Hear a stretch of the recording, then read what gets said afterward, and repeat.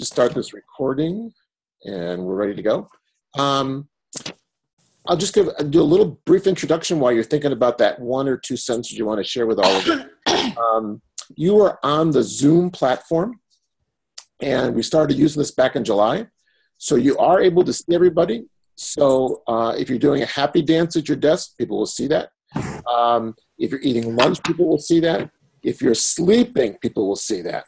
And if you're texting, people will see that, I guess. I don't know how they'll see that, but you can figure that out.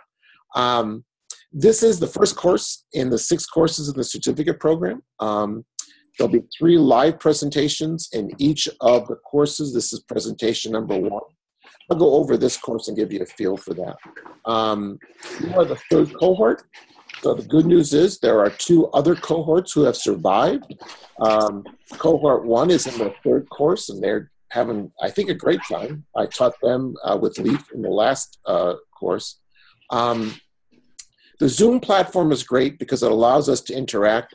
You've all been on course sites. You've kind of seen the structure of that. Each session with the self-paced learning is up there. This video and the PowerPoint's already online for this session 3. And the video will be online in a couple of days. So you'll be able to use that video, the PowerPoint, all the way through the course. So it'll be available to you to go through. One of the things to remember in Zoom is if you're shuffling papers, we're all hearing you shuffle papers. Sure. So it's that kind of it's very sensitive. So you need to know that. The Vibrant Faith University, or what we're now calling the Certificate in Faith Formation for the 21st Century, is really Vibrant Faith's work to develop a more comprehensive ministry training program that really, as you'll see in this first presentation today, really will introduce us to a whole new way of thinking and doing faith formation in the 21st century. So if you got a little preliminary stuff, you read a little bit of the rest, you've already got a taste of where we're going. The genius of the certificate program is not just the courses, the reading, but I consider this an applied program. And what I mean by that is we've all taken academic programs where we have learned things and then wondered about how to apply it. This is an applied program. As you learn it, you're applying it, you're integrating it. So over the 2 years of the program, every course is like 1/6 of the pie of the program. So what you'll start working on this course, applying it, developing 21st century faith formation, you'll keep adding to what you do over the 6 courses. So it's like no one course is all by itself. And so when people say, I haven't finished everything, you're not supposed to. You have 2 years to be able to build that out. And the laboratory for this is your congregation. So people say, how will I know this is working? You'll look right at your congregation. One of the things that we've really emphasized is, and you saw that in the first couple of sessions that you did self-paced, is it's really important to have a back home team, people to work with who you can literally walk with for the next 2 years, who will be working with you, processing it, applying it. So everything that we're presenting and providing you can provide your team. Handouts, video, PowerPoints. So we know this is kind of a team approach. One person can't design 21st century faith formation no matter how talented you are. A big part of this is working with your team, and the laboratory for it is your congregation and faith community. So as we go through, you'll kind of see how that will play out. The key thing that I've learned in the first two courses that I've taught is that to keep emphasizing to you, this is only course 1, okay? So a lot of people want to finish it, you're not. This is the first part to introduce the whole process.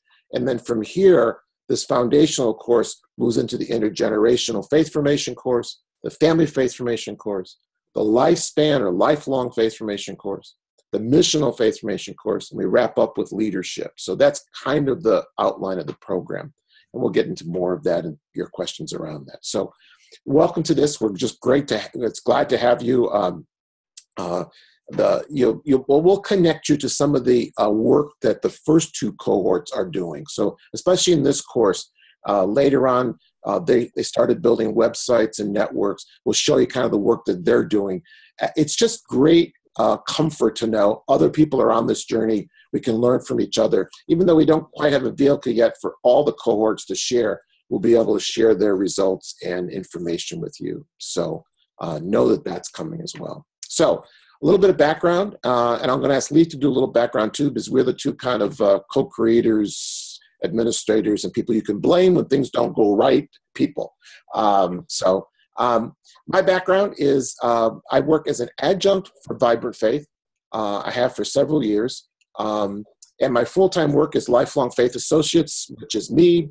We're looking at my office. This is the world headquarters right here for Lifelong Faith Associates. And the work that I do for really my whole life has been in faith formation and different age groups, and especially whole congregation. This whole curriculum has come out of a decade plus of work that I and a number of people have done in terms of imagining faith formation for the 21st century. When you read the Reimagining book, which is the text, one of the texts for this course, you'll kind of get the keynote of what this whole program is about and where we're going with it. So it's great to have you with us. Leif, why don't you introduce yourself while you're here? It's good to have you. Yeah, sure. Good to be with you. I'm Leif Kerwald. I too am an adjunct at Vibrant Faith. Have been with Vibrant Faith for 5 years. Currently, I work at least full-time at St. Charles Catholic Church in Northeast Portland, Oregon, where I am the parish pastoral administrator.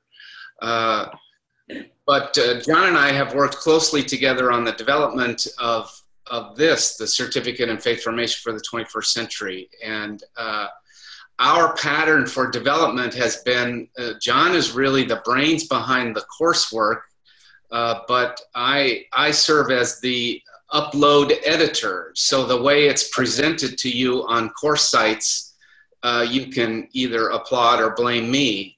And therefore, when you run into snags or questions or issues of how to navigate yourself around course sites, please don't hesitate to contact me, and I'll get back to you as quick as I can about that. The other thing that I would say is in the other cohorts, several students had found it to be an advantage to have their team members, if possible, join the online live sessions that we're having. So they are more than welcome to either sit in the same room with you, as I see in one of my screens here, or feel free to share the login link. If they can join for any part of the time that we're together, all the better. And you'll always have access to the recording of these sessions shortly after the session ends. So for example, if you go into course sites and click on week 3, which is this week for you, there's an item near the bottom, it's probably number 5, that says resources and review. That's where I will park the recording of today's session, either late today or, well, I'm traveling tomorrow, so hopefully late today, and that'll be available to you. And typically, I also send an email out to everyone when that video is posted. So that's it. Good to be with you. Good to have you in the middle of your day. Yeah. There's no order. I know if you have the kind of the gallery view, it kind of looks like, for those who remember the old TV show Hollywood Squares, that's what it looks like. Everyone's in the square, which is great. So if I just would invite you, just tell in a minute or so, tell us a little bit about yourself. We're going to see you 3 times every course. So after a while, we're going to get to know you. So just share a little bit about where you are, what you're doing, that kind of thing. Somebody just begin. Unmute yourself so we don't see, you talking and no one listening. Well, I'll start. Great. I'm Joanne Rash, and I don't do riveting before noon. It's 10 o'clock here in Vancouver, Washington. So I'm married, excuse me, I'm getting over a cold, so I may have a little cough and tickle going on. I've got 3 boys, a 12-year-old and 8-year-old twins, so that may be my riveting right there.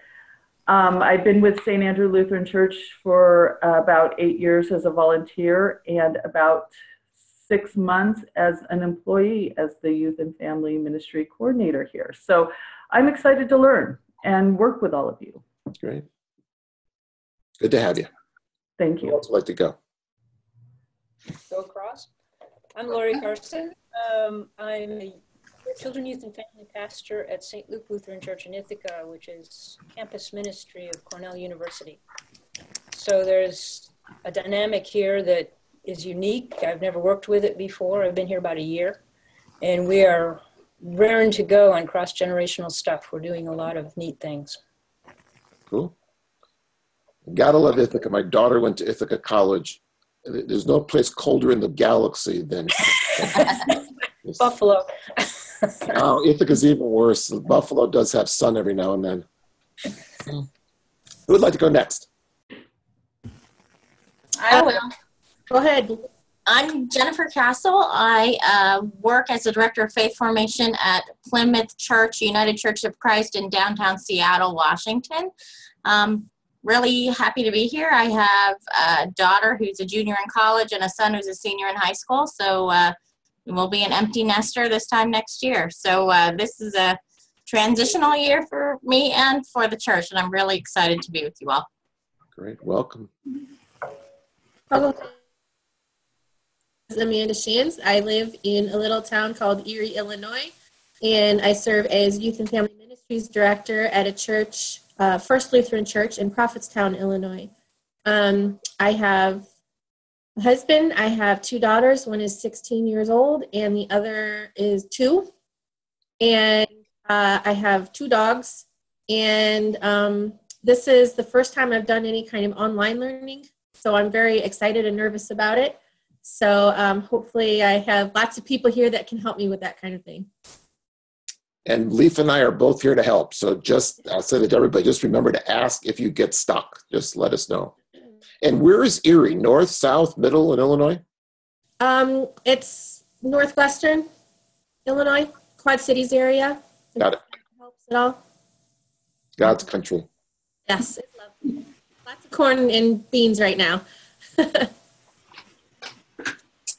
Somebody else. I'm Amy Woods. I'm the Director of Faith Formation at Emmanuel Lutheran in Bellevue, Nebraska, which is right near Omaha. I have a son that's in 8th grade, and I have girls that are in 6th and 4th grade. Great. Yay, Omaha. Okay, I'll go next. Can you hear me? Yep. Yes. Okay, wonderful. Okay, I'm Pamela Ho, and I'm the interim pastor here at Good Shepherd Lutheran Church in Loudonville, New York, near Albany. And I have 2 children. Actually, they're not children, they're young adults. Both of them are recent college graduates. One is 24, the other one's 22, and they both just got jobs, so I'm very happy. Yay, Mom. Who else would like to go? I can go next. Or You someone go else.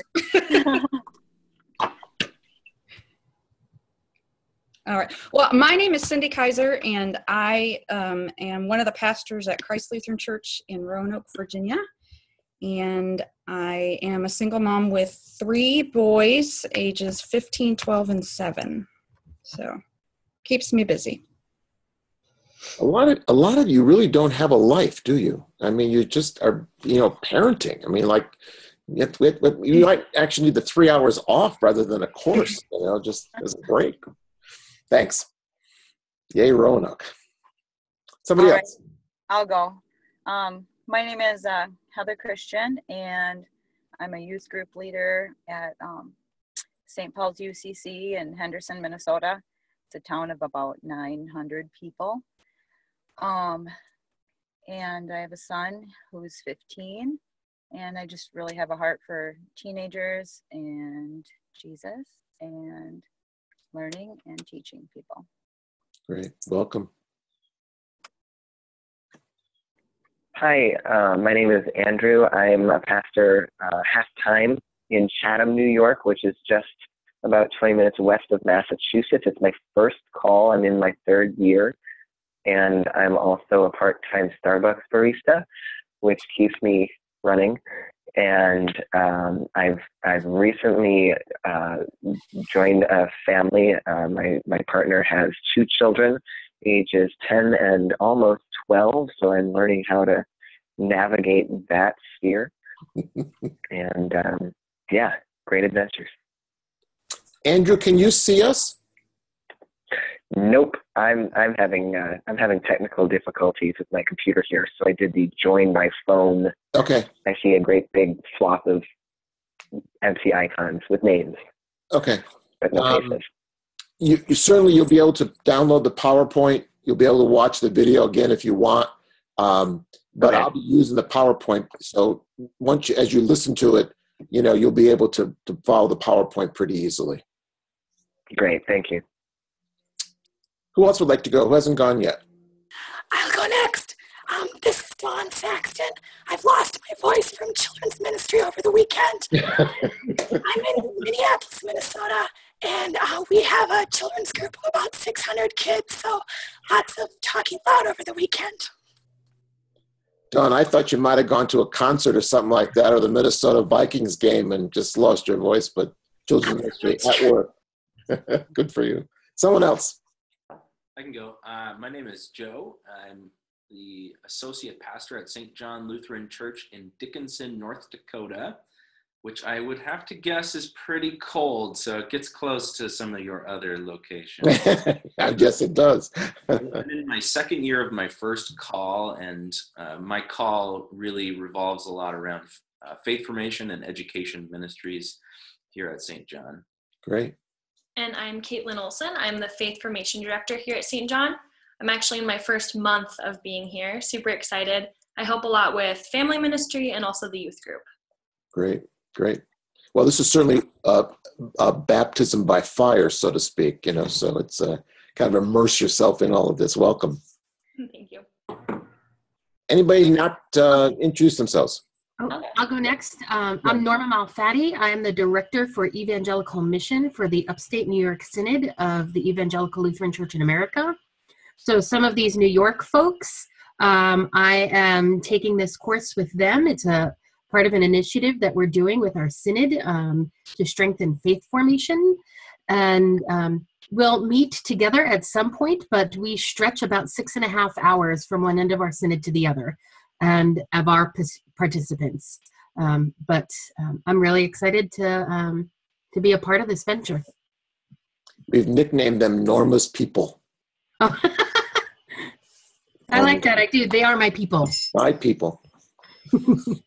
Anybody else? I'll go. I'm Kelly Smith. I am from Wellsville, New York, with Shepherd of the Valley, which is a small congregation of about 60 people. So I wear many hats in the congregation. I am also married. My husband and I have 5 children, 2 in college and 2 that are seniors in high school, and a 9-year-old daughter. The older 4 are boys. So thankfully one last shot at a girl, and it worked out. I am also a teacher. I work with infants and toddlers with developmental delays and disabilities. So I have been a teacher for the past 20 years. Enjoy working with families and kids. Kelly, what's your town near?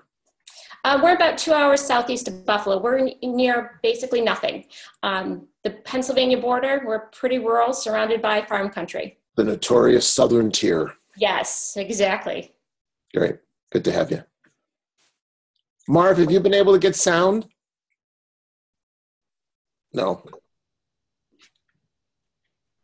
Wait a minute.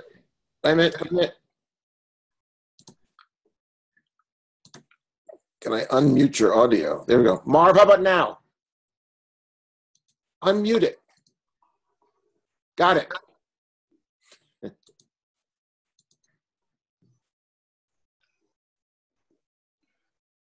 We just have no sound. Oh, golly. He can hear us though, huh? I don't know. We had problems with it before. We'll see if we can. It's something with this computer, because I did hear him before. Marv, unmute. Thank you. I've unmuted him. One of the powers of the host, I guess. Is there anybody else who hasn't introduced themselves yet? My name is Dale Ann. Hi. Hi. And I'm having technical difficulties. About every 2 minutes on the dot, everything goes blank and I have to rejoin. Then I have to join by the computer. So I keep cutting out. Do you have any idea what I should be doing to keep myself on? You know, that's a first time problem because you're on twice. Now you're on once. Now you're back. About like I said, about every 120 seconds, my screen goes blank. It says rejoin, and so I have to keep doing this over and over and over. Dale Ann, that sounds to me like a broadband issue. So if you're, I don't know if you're on a laptop, if you move closer to your router, or if you. I'm on my desktop, and I'm right next to my router. Oh, I see. And so you're hardwired into the router with your desktop? I believe so. Yeah. Well, yeah, it just sounds like that's a symptom of a broadband issue, the broadband not being quite broad enough. So I see that you disappeared again. The only other thing that I would suggest is that you, that perhaps you log in over the phone for audio and, but then stay connected video if you can with your microphone muted, so you'll at least hear everything and see what's there when you're logged in. Okay, well, I'll go and introduce myself. My name is Dale Ann Cron, and I live in Jamestown, New York, so I'm also the Southern Tier. I belong to a very small church. Our membership is down to about 60 now, and we are in an alliance. We are trying to form an alliance with another church and combine our congregations. And we are actually meeting together now, but we're alternating every other month between the two churches. And that has become a huge problem because people don't like alternating back and forth between the two churches, but neither church wants to give up their own building. So that's where our struggles are right now. But we are meeting together. We have combined our Sunday schools. Our Sunday school is very small. We together with everybody. Yep, we lost her.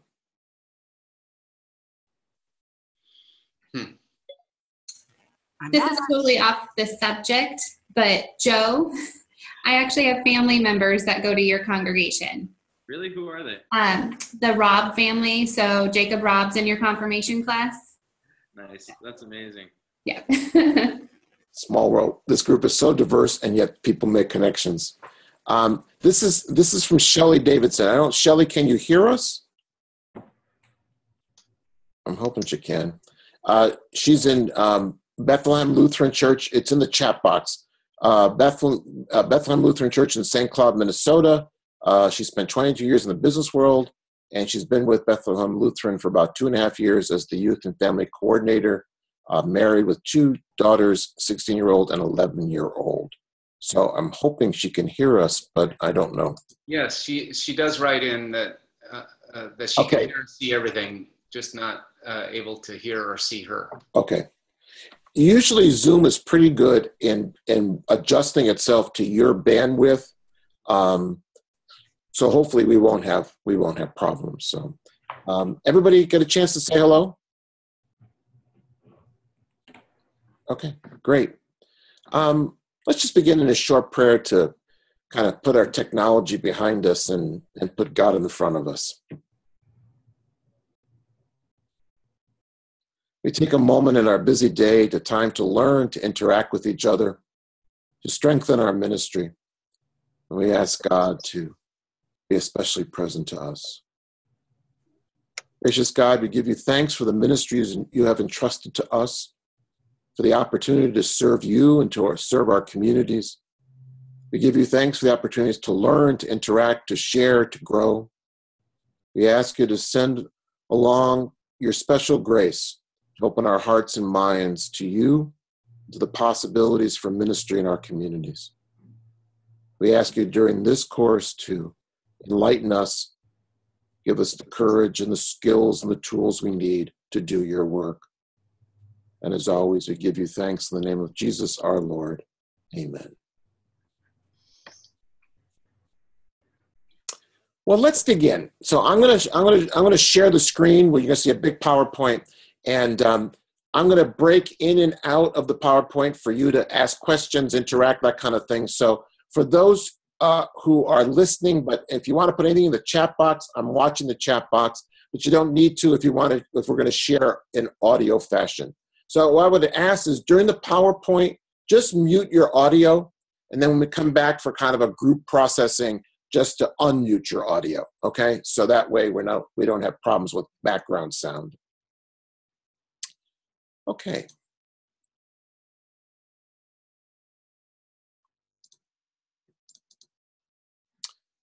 I am hoping you all see that. Somebody tell me you do. Got it. Yep. Okay. Got it. Great, thank you. Okay, so this is an introduction to the first course. We are in week 3. If you're still kind of getting into the groove, week 1 and 2 will be there when you are ready to dig into them. Basically, week 1 and 2 was to introduce the faith forming ecosystem, to read a little bit about the challenges that I'll review with you today. So that, you'll kind of get a preview if you have not gotten into that yet, which is fine. And the part of the week 1 and 2 was a congregational assessment. Okay, so if you haven't completed that yet, that's something you're going to want to do as we move through these first couple of weeks. I think you're going to find them helpful and important. So today's presentation, we'll take a break, obviously, in the middle, just so you can get up and stretch around a little bit. And weeks 4 through 8 are, let me just get this up for a minute. Weeks 4 through 8 are the self-paced sessions. So what I introduced in live presentation 1, you'll go deeper in week 4, 5, 6, 7, and 8, and that'll kind of round out the looking at the ecosystem.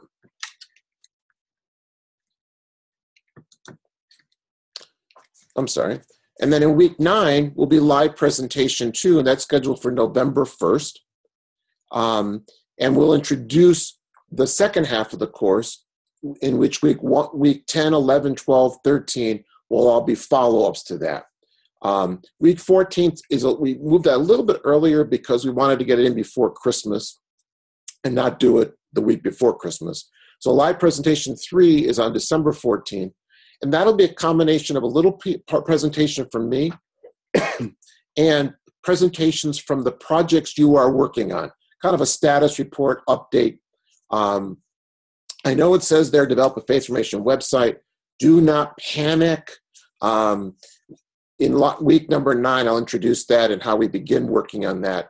In week 11 says build a network. Again, don't panic. That's the first step in the process. So we want to introduce a network approach to learning and start building that kind of a network approach. And then week 15, the last thing you'll be thinking about is Vibrant Faith University and the certificate program, but there'll be some guided reading around curating resources in faith formation. So that's, in a nutshell, that's the course. The self-paced sessions, I think you'll find them helpful as you work with your team to kind of go deeper. And basically in both live presentations 1 and 2, I'll introduce the content that's coming. So you'll kind of get an introduction to that. These are the 2 books. On the left, John Stewart's book is a good theological grounding in a congregation that's engaged in what we would call faith, lifelong faith formation with all ages and generations. I think you'll find it very readable and very pastoral. On the right is my book, which is basically the keynote for this whole program. So I think once you dig into that, you'll kind of get more theology and then more theory practice about this approach.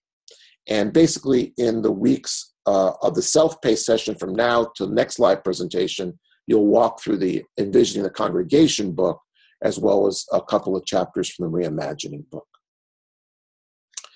Online, and I'll share with you some resources as we move through the day, through the afternoon. I built the Reimagine Faith Formation website to kind of work in sync with the whole program. You'll find more in-depth materials, handouts, articles, all that kind of good stuff on Reimagining Faith Formation. And that's something that I've produced. It's all free, everything that's there. Hopefully you'll keep going back to that as a online resource center for you as you think about faith formation, as well as you develop faith formation with each of those age groups. What I want to do is just give you a little bit of a sense of like what's going on here with our changing world. Now, you'll read about this in the first chapter in the Reimagining book, and I know that you're familiar with these. So this is more of a kind of a summary highlight of 4 perspectives on our changing world. I could have easily done 40 perspectives, and you would have all needed therapy tomorrow.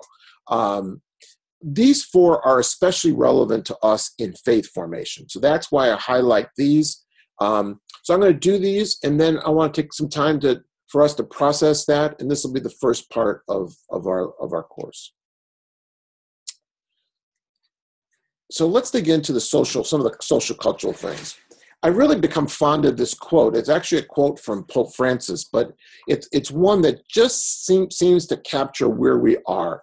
And he said, this is about a year ago, he said, we're not just living in an era of change, but we're living in a change of eras. And I think that really encapsulates why we're seeing so much change and the acceleration of change. It's not that this is simply an era in which change is the norm, but we're changing from one era to the next. You might be familiar with Phyllis Tickle's The Great Emergence, in which she looks at these big 500-year epics. And she talked about, as we enter the new millennium, 2000, that we enter the new era. And so this change of eras brings with it all kinds of challenges for us, especially in church. So 4 big adaptive challenges. The first one has to do with just increasing diversity in society. And I'll unpack all of these: lifespan, generations, family structures, ethnic makeup. It's just a dramatically different world than 50 years ago. We'll contrast it that way. Second one, the dramatic changes and diversity in religious beliefs, practices, and affiliation. I'll unpack that a little bit. Just this week, there's been more research about these changes that look more permanent. They don't look just like a trend. They look like they're kind of baked in. These are the things that are now true about what's happening. The decline in religious transmission from generation to generation. This is something that people aren't writing and talking enough about, in my estimation, and we'll talk a little bit about that. And then the rise of the new digital technologies. They simply are reshaping society. So as I do this, I'm going to do this kind of on a national perspective, but what I'd love you to reflect on is not so much what's going on across the United States, North America, Europe, but to really think more about how did these big challenges affect my congregation and my community? Because they have to come home to, this is what our community is going through. How am I going to respond through the work of faith formation with all ages and generations? So think less about these big trends. Think more about how these big trends impact my local setting. So lifespan diversity. We are now a 10-decade society. I have a good friend who does intergenerational faith formation, Linda Stotts. And a couple of weeks back, we were talking on the phone. She said, I just finished a program on Sunday that the church asked me to come in and do an intergenerational program for them. They said it'll be about 40 or 50 people. And she said, I really didn't want it. It was a Sunday. I really didn't want to go, but I went. And she said, we had 10 decades present and accounted for. She said, I had somebody as young as 3 and 4 years old, and I had somebody who was 103 years old. And she said, it just brought home to me not only the richness of our decades and generations, but that we really are a 10-decade society. And so I think about that lifespan diversity, And I always ask myself, how well are churches positioned to be a 10-decade church? Certainly, our strong suits have been, roughly 5 or 6 years old to 15 or 16 years old. Those 10 years, that decade, if you will. But how well are we positioned to be a 10-decade church? Which means how well are we positioned to do lifelong faith formation from 0 to 103? That takes a whole different mindset and a whole different approach. And really, most of life is after 15 or 16. I mean, adult faith formation is just huge and is not usually the strong suit in most congregations. 5, generational diversity. Every generation has its unique generational identity. And these are looser constructs than developmental understandings or life stages. But when you look at these, what you see pretty closely is that not only do the 5 generations have their own historical cultural identity, but they also have unique relationship to institutions and authority, unique approach to family relationships, work-life balance, communication, technology, the way they learn, the way they express their spirituality, the way they worship. So it's really pretty unique that we now have 5 generations. And in many of our extended families, we have all 5 generations. As people live longer, we have more of these generations. And so in what way do we develop a generational perspective on faith formation? In what way do we address the unique generational styles of each of these 5 generations? We'll talk a lot more about that in the second course when we look at intergenerational faith formation, because we do a whole piece on generational profiles and diversity. Third piece is family diversity. It wasn't so long ago, that we thought, in my popular stereotype, that really the family was mom, dad, and the 2 kids. And in fact, it never has been that, but that was the stereotype, the idyllic family, so to speak, which was really the TV family. These are at least 11 examples of a kindred family, let alone non-kindred family relationships. So when we think about families in our communities, we need to be thinking about family this broadly. And while it was true 15 or 20 years ago, people didn't use family to describe these. In fact, Americans do use family to describe all these different arrangements. Especially, for example, grandparents as primary or secondary caregivers. 1 out of every 6 households is intergenerational, and grandparents playing a role as primary or secondary caregivers. So there's a dramatic change. So when we're thinking about family, it's much more nuanced, it's much more diverse, it's much more expanded. So on both age, lifespan, and generation and family, what we're seeing is expansion, more inclusivity in terms of understanding. And then religious diversity. Probably the biggest headline is, over the last 20 years, the spiritual religious identities have become much more diverse. So it wasn't so long ago that pretty much everybody was in that green color. Vibrant faith, active engagements, these were the actives. Most people found, if you were going back to the 50s or earlier, most people found the church as really the center of their life and the center of the community. And that's changed dramatically. So now we can talk about at least these 4 different religious profiles. The vibrant faith and active engagement folks, we know that that's a smaller number in many congregations. People with minimal engagement with the faith and community, I call them occasionals.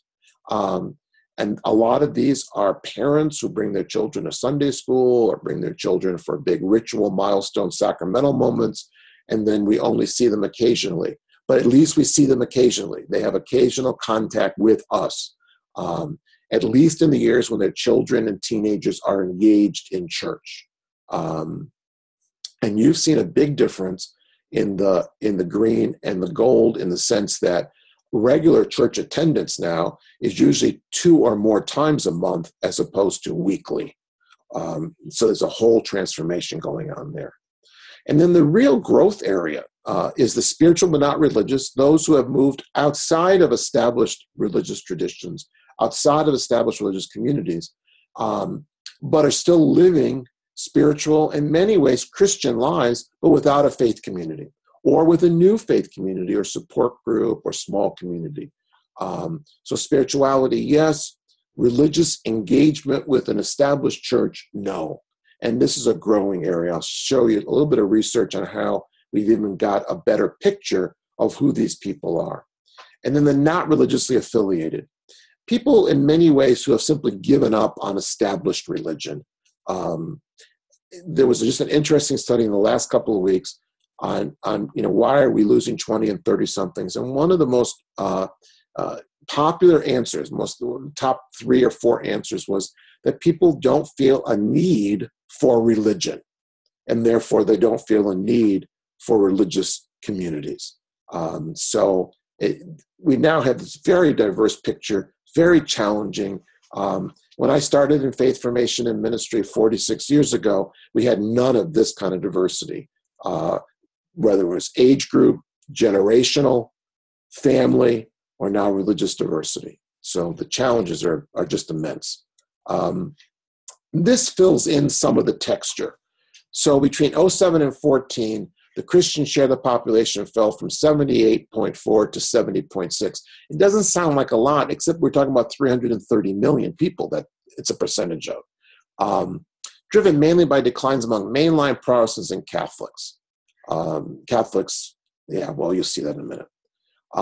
The unaffiliated experienced the most growth, and the share of Americans who belong to non-Christian faiths also increased. So the growth of Eastern religions. So you see the numbers. The red is obviously decline. The one rise is in the number of affiliated. This is a very short amount of time sociologically. It's only 7 years, from 16.1 to 22.8. So that's pretty dramatic stuff. Catholics down 3.1%. Even evangelicals down a percentage point. So not only have they kind of plateaued, but there's also a decline. Mainline's down 3.4. So Catholic and mainline, that accounts for the most dramatic decline. Non-Christian faiths up a little bit. But it's very generational. Okay, so it's not like we're losing a lot of the builder or silent generation. And so we have a small change there, +2. Not statistically significant by any means. Boomers, a little bit. This counteracts the belief that boomers will come back to religion all by themselves on their own, because that we don't see that happening at all at this point in terms of the data. Generation X, a slight uptick, and that's probably more with the younger Generation Xers who are in their later 30s, early 40s than the older ones who are now mid-50s. Amazing. And then the older millennials, you see a 9% uptick from 25 to 34 only in 7 years. So that's a huge number of people. And then the younger millennials, they don't do any survey data until people are 18 years old. So those born between 90 and 96, we're already starting at 36%. So a huge challenge in terms of reaching the spiritual but not religious or the unaffiliated. Pew Research has done the bulk of the research around this. And so they really talked about how the U.S. public became less religious. And this looks like a long-term trend. And this is a huge challenge for us as religious organizations and communities. So as of 2014, the religiously affiliated are by and large about as religious as they were in 2007. So those who were affiliated continued to be religious in terms of pray, read the Bible, say religion is important, attend services at least monthly. Okay, so that's remained relatively consistent among the religiously affiliated. But the percentage of adults who describe themselves as religiously affiliated has gone down. So in that very short amount of time, 2007 to 14, it's gone from 83% of adults to 77%. So if you're looking at your community saying, we seem to be losing people, this is the trend that you're seeing, okay? You're probably not losing people in my generation, the older boomers or the builders, but it's probably Xers and millennials. And of course, we don't know yet what about the I generation who are now 16, almost 17 years old, what their profile will be. But if the trend line appears the same, we're going to see very similar numbers that mimic the millennials. So at the same time, the percentage of adults who are religiously unaffiliated has jumped about 7 points. So percentage who describe themselves as affiliated, gone down. The number who are now religiously unaffiliated, gone up. So you see, it's a causal thing. And the nuns have become even more secular, so in their beliefs and practices. So you'll see again, there's a decline in many of the nuns that's spiritual but not religious and unaffiliated, believe in God, pray daily, even attend services. They may shop around, but even that number has gone down. And then you see the net overall result is that an overall U.S. population has become slightly less religious, that is across 300-something million people, but it's particularly generational. And so that's why this chart is really important to us, why we're seeing such a decrease in the number of younger, meaning 40 and under, in our congregations. It's not just demographics that they're not out there. It's really that they left us behind. These patterns, as you see here, this is the National Study on Youth Religion data. These patterns actually start pretty early. So A Faith of Their Own is the high school kids analysis, and then Souls and Tradition was the young or emerging adults, 18 to 23, 24.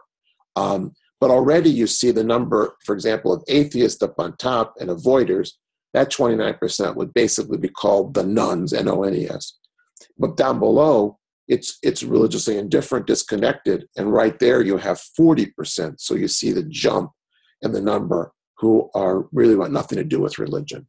And of course, concomitantly, you have from abiders to committed traditionalists, you have a decline in the most faithful ones. So it starts early. When Christian Smith says people make their decision about God by 14, or they don't, and don't take that as they never could. It does tell you that people make the decision about God and about their religious tradition relatively early in life. We've now got research on the spiritual but not religious.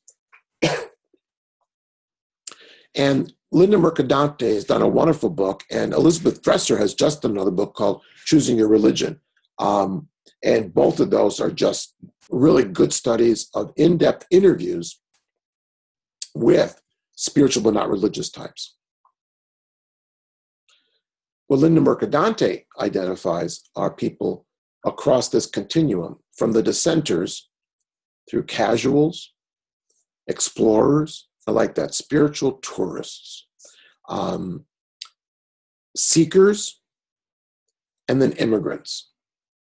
So it's a much more nuanced pattern than people have simply left organized religion or established churches and are now free agents. They all leave a little differently, or they all have a little different approach. So in the dissenters, you see people who have pretty much either protested or drifted away. The casuals actually practice. It's more, I would call, instrumental. Explorers are people who are out there, experiencing or sampling different religious traditions. Seekers are looking for a home. So when we talk about outreach or missional efforts, this is a group that it would be a prime target. And the immigrants have moved to a new land. Either they changed churches or moved from Eastern to Western, Western, Eastern, whatever. And they're trying to adjust to this new identity and community. So it's a pretty nuanced picture. There's no one type of spiritual but not religious person. This was an interesting little piece of a national study done on Catholic families. So these were all parents who identified themselves as Catholics, and they had children or teenagers. So that was the sample. So it was pretty much a self-selected group. They asked them this question. Now these are the people who identify as Catholics, and want to be Catholic. Do any of your children currently attend a Catholic elementary or middle school? 8%. A Catholic high school, 3%. A parish-based Catholic religious ed program, 21%. A youth ministry program, 5%. None of the above. And this is among people who self-identify as Catholics, 68%. So 2/3, their children or teens are not involved in any type of faith formation at church. Really interesting. It just shows you the impact of all the trends we've just looked at. Another piece of research on this, I'm spending a little more time on the spiritual religious diversities for this reason, because it's so much of what we're engaged in. So this is research by Josh Packard on what he calls de-churched U.S. adults, and he calls them church refugees. These are the DUNs. He said about 65 million or so have left the churches, Christian church. About 30.5 million, though, left the church but kept their faith, and about roughly half left the church with no faith affiliation whatsoever. So again, it's another nuance to say this picture is much more complex than headlines would allow us to believe. By gender, it's about half and half. I would have guessed this would have been more male than female. No. In my own Catholic world, and lifelong Catholic, and worked in the Catholic Church for decades, if you lose the women, it's all over. I mean, they're in all the leadership roles in terms of church life, ministries, and the rest. So it's in the Catholic world that's not good news. But I think that's true across the board. The highest age group are 35 to 54. So you have pretty much the Gen X crowd and the very youngest boomers. And the second one would be millennials, followed by boomers. Look how involved they were. I mean, so 44% just attended church services. So they kind of, if you will, they kind of drifted away from church. But some were involved in services and events or small groups, volunteered their time, involved as a leader. So 17% attended plus something else. A third volunteered their time to serve in the church. I mean, we're losing people who volunteered, were in leadership in some way. And then 3% were heavily involved in, God forbid, 1.1 was on paid staff, and they're done with church. That's not good news for paid staff. This is fascinating. And I don't know if this would have been true 20 years ago or 10 years ago, but since leaving organized religion, have been able to find other outlets, small groups, online, whatever, for spiritual growth? Yes. 71%, yes. Or almost 72%. And how important is religion? Again, look at 40% very important, another 40-something% somewhat important. So the vast majority of religion is important, but they're done with church, but not God or faith. I find that an interesting group of people. And then DUNs in the frequency of prayer. These people who pray daily, over half, another quarter, weekly, or monthly. So these are the people you want in adult faith formation. These people you want in leadership roles, but they're done with church. And what is the likelihood you'll ever become involved in again? Almost 2/3 say not likely. They didn't say no, but they said not likely. And only about 28% said somewhat likely. Some of their reasons, I highlighted a couple that I thought were, really self-inflicted. Church too judgmental, too bureaucratic, and preaching. You've heard those before. But number 4, church is not where I encounter God. Oh my goodness. Church is not where I find community.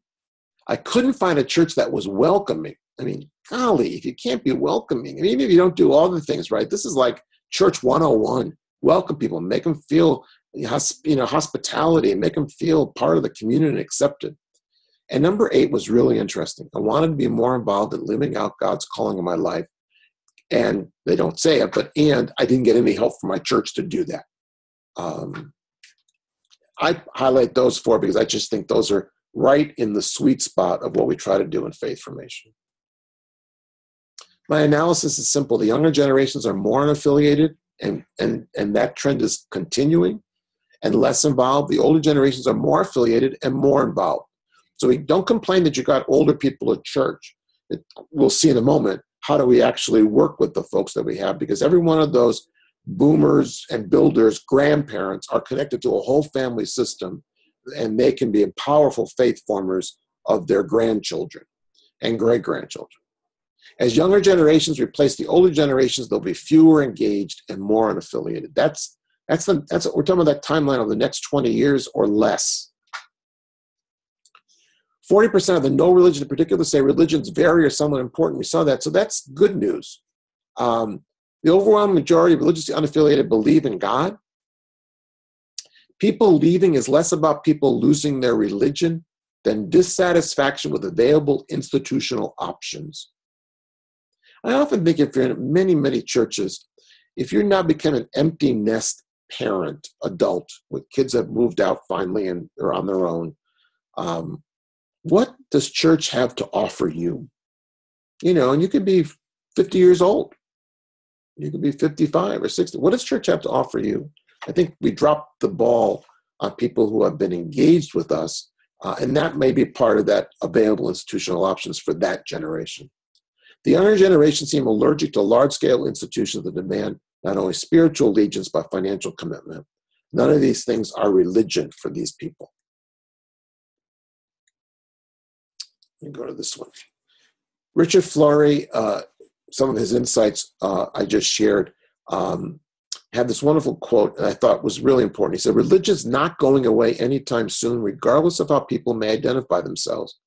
But business as usual among existing religious institutions will not stem the losses we are seeing. And I think that kind of summarizes, you know, my sense and my feeling about this data.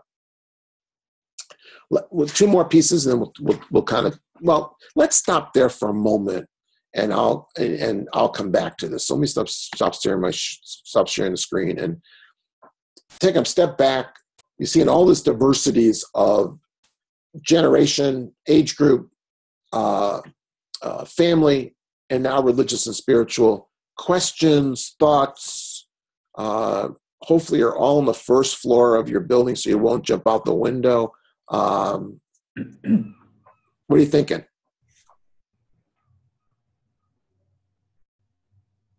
Just turn on your audio and share something. One thing that kind of stood out for me was, you know, we think of the Duns and we think they're done. They don't have any faith life after they've left the church, but that's not necessarily true. And we need to try to remember that, to find ways to engage them in lives of faith outside of the church walls.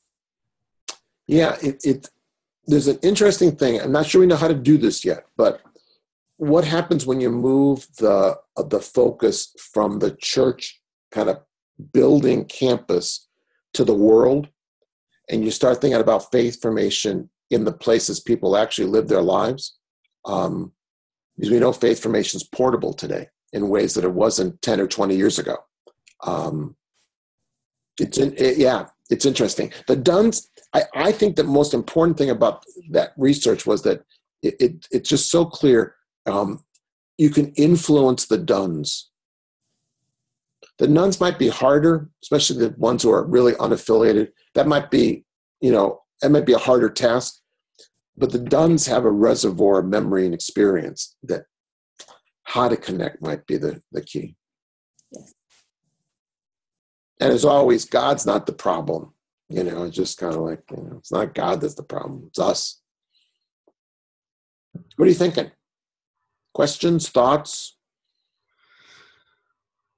So I continue to be fascinated by the church's relationship with single people and younger. So I'm a single person and 40.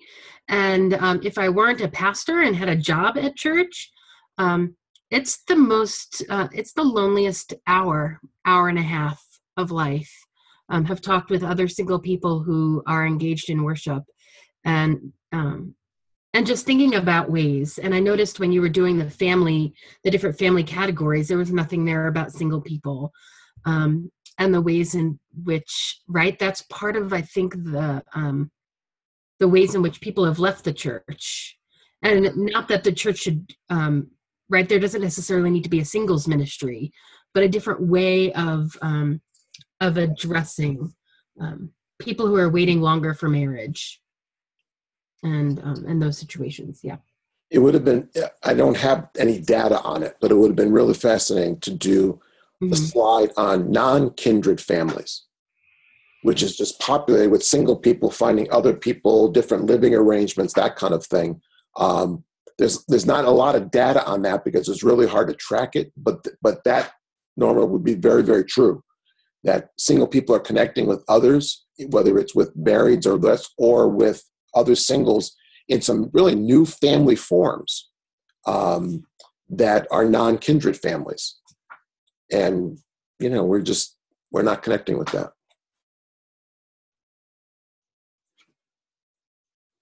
Other thoughts? You have glazed over looks. Don't have glazed over looks.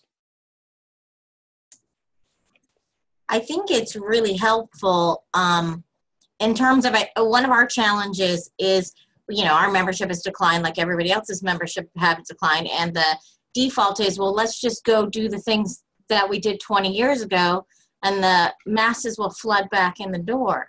So, one of my rules around here is, and I think people are tired of me saying this, but we're not unique. We're all in this together, folks, and the writing's on the wall. And so, while this can be kind of depressing, it's also, I think, enormously comforting in that we are all in this together and figuring it all out, and that things really need to change. Yeah, but it's sometimes a hard sell. I think folks in our churches really think if we just bring that program back, or we have the mayor of Seattle come speak again, there'll be, 500 people here. And it's just the civic church that we used to be doesn't exist anymore. Yeah, I think the conclusion by most sociologists is that people aren't going to come back on their own. It's not going to be a natural process.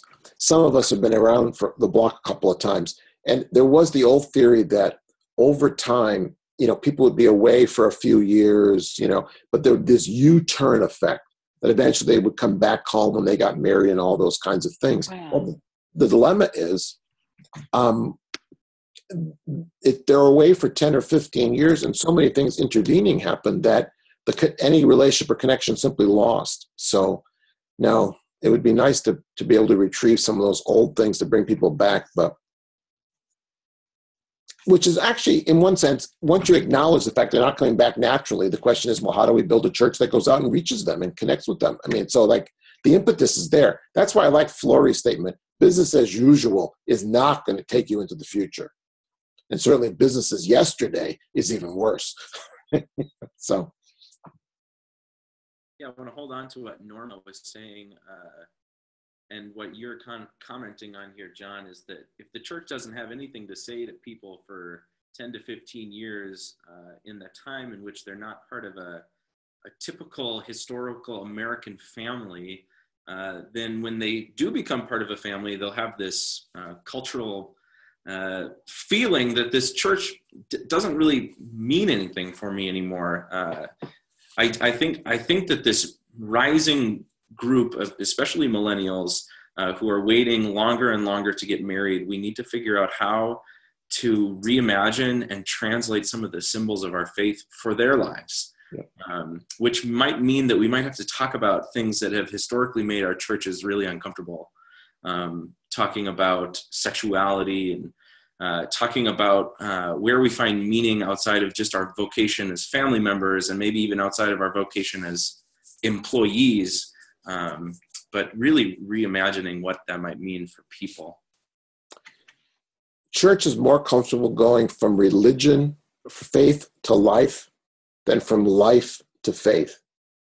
And we have to get really comfortable going from life to faith. And I think with that decade especially, we've lost relationship. And when you lose a relationship, it's really hard to do it programmatically or with gimmicks. You have to have a relationship to make the whole thing work. Okay, let's do just two more pieces and then we'll take take a stretch. And this will finish the analysis piece. So pop back up. Everybody see that okay? Just one person tell me. Yes. Yes. Okay. Thank you. Don't be afraid to jump in. It's all right. Okay. This is research. You'll see this quoted in a number of the books, and I quote a little bit of this in the Reimagining book. This is from Vern Bengtson's Families and Faith book. Bankston did this research over 40 years with the same people. It's just unprecedented. He started with a group, religious, and it was multi-ethnic, multi-religious, and he stayed with those same families over those generations for 40 years. And what he was looking for was transmission, which is how do families transmit a religious tradition or not. So families are always transmitting. You can transmit a tradition or not, but you're always transmitting. So if you take this diagram from left to right, the closer you get to youth religious practices and beliefs, the stronger the connection. In other words, it's not causal, but the stronger the connection towards the outcome.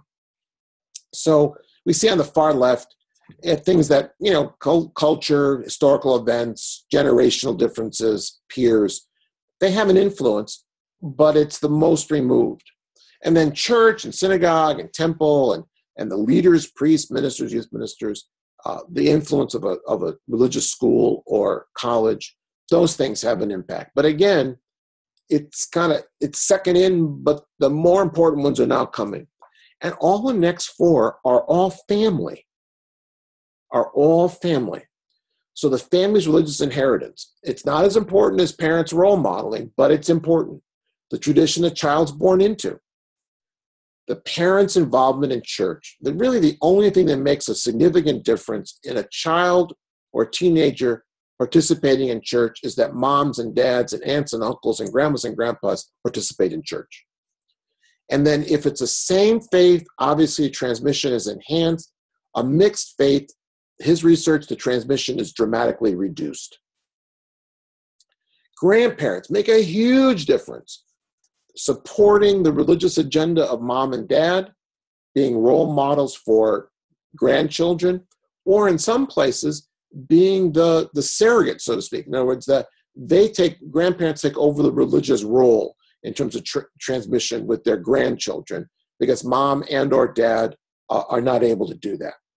So grandparents, huge in this study, and I think that's good news for us because we do have that generation involved in church, at least for the moment. Parents' role modeling, again, their involvement in church or synagogue, home prayer and instruction. Two big things, praying and reading the Bible seem to have a huge impact, and their own consistency, word and deed. And then the quality of the relationship between the parent and the child. So this is both parenting style and relationship. So a warm relationship, a close relationship versus a distant one, authoritative as opposed to authoritarian parenting style. The authoritarian and distant certainly had negative implications for transmission. Family harmony as opposed to conflict promoted transmission. And the openness of parents to religious choice, allowing their children, especially teenagers and young adults, to experience a variety of different religious traditions and being willing to engage around that. So they found that openness or tolerance was actually a positive, not a negative in terms of transmission. These have provided all kinds of opportunities for discussion and engagement with their own tradition. So of these factors, family, grandparents, parents, relationship, and parenting style, big difference in transmission. So what we can discern from the research are these 9, and we're going to talk a lot about this in the family course especially, is that the more these things happen, the more they make a difference in terms of faith transmission. Parents' personal faith and practice, the parent-child relationship, modeling and teaching. So this is, sociologists would call this modeling and teaching socialization, that they're socializing their children. Parents' involvement in church life, the grandparents' religious influence and relationship, the tradition a child's born into. Obviously, if the tradition is central to mom and dad and grandma and grandpa, and if the parents are the same faith, you put them on a trajectory towards a faith practice. Family conversations, willingness to talk about faith as part of the flow of everyday life. And then this category called embedded family religious practices. Living family life and incorporating praying, reading the Bible, celebrating rituals, and a whole lot more into the everyday flow of family life. That it's just that you basically are immersed into this environment of religious practice. And as a child or a teenager, you catch it, you experience it, you're immersed in it. And so these 9 things make a huge difference. We've got tons of research talking about how important these 9 things are. So what we need to know about transmission is it's a family affair. Now, in light of everything we just looked at, we could see why there's less religious transmission because of all the changes going on. And that most parents are older millennials and younger, millennials, but and boomer and Xers rather. So families can transmit a particular religious faith or not. So you can actually transmit non-affiliation. What we're seeing is declining levels of family religious transmission and faith practice at home as a result of non-affiliation. So increasingly, you probably are seeing first generation who have disaffiliated, left church, or occasional in church, who are now raising children, the second generation, who are not affiliated. So I think you see this really clearly at Vacation Bible School if your church does that, because usually Vacation Bible School, because you open it up to the community, is here comes everybody, which means it's kind of a laboratory for this whole religious diversity piece. So you have this whole spectrum.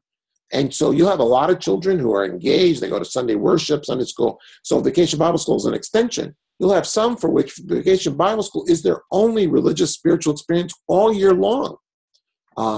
And so you'll see it when you introduce a Bible story, those who know the Bible story already, and those who don't know what the Bible is. So you're going to see this diversity played out in a lot of your, what I'll call more community-wide programming. If this pattern continues, we can expect higher levels of non-affiliation and lower levels of church involvement in younger families. So last, the changes that are happening with technology. We'll just do a little touch of this because we're all familiar with, we now live in a digital culture. This is a revolution in which people have all the gadgets already. So from a church perspective, you don't have to buy anything. People already have all the gizmos. And the gadgets connected to the digital media and tools is spawned a revolution. And notice all of these things are portable. And regardless of age, so the saturation's already happened in the under 50 crowd. So the next big push is going to be in the over 70 crowd. And increasingly, you're finding that everybody is connected in some way, shape, or form, whether it's laptop, tablet, phone. My 96-year-old mother-in-law is in a nursing home, which has some of the best broadband I've ever seen in a nursing home, where the average age is probably, 85 years or 90 years old. Because not only does she have a Kindle so she can listen to books and also read books, but because so people can come and share with them photos on Facebook and Flickr and videos and all the rest and share that with her. The nursing home is better equipped for learning and faith formation than many churches are. Lee Rainey is at the Pew Internet and American Life Center, and Barry Wellman's at the University of Toronto Net Lab. And they've been studying this revolution, for 20 plus years. And what they talk about is the triple revolution. The internet revolution, 25 plus years old now. The mobile revolution, less than 10. And the social media revolution, less than 10. That these three have all converged. So obviously, the internet had to precede all of it. But the rise of mobile and the rise of social media, which is now increasingly, if not overwhelmingly, accessed mobilely.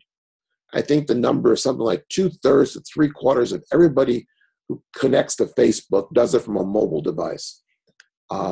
So what's happened is information, you could say society, is now portable, personal, and participatory. I think this is huge because you take the word information out and put faith formation in, and you begin to wonder, how is faith formation now portable, personal, and participatory?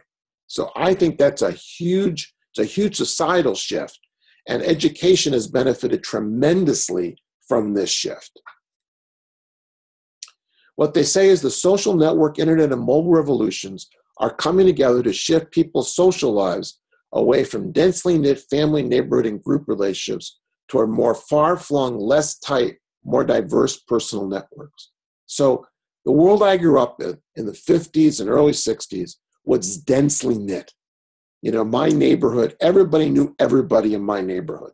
And if you were to ask me, even though I wouldn't know what you were talking about, how big was my social network, I would have said it was 4 blocks to the school, elementary school I went to, and the playground, and 6 blocks to the city park where we played baseball and the rest, and then everybody in between. That was the neighborhood. But lives were densely knit so that people's lives were intertwined, and sometimes they just knew too much about each other. But that neighborhood was really a community of people who shared a common bond. Today, we think less about that. And by the way, churches in those days were communities where everybody knew everybody else and shared, in many cases, a common ethnicity, as well as a common faith and a common neighborhood and a lot of intertwined family relationships. Today, we really think about community, or networks really, as community, much more far-flung, less tight, more diverse. And it's so hard to be able to communicate to churches that they really are less communities and they're more networks of people who are not as tightly connected. Now, in smaller communities, more connected. In ethnically, vibrant communities, more connected. But in general, I work with some churches, especially these big Roman Catholic parishes, non-denominationals that are 5, 6, 7, 8, 10,000 people.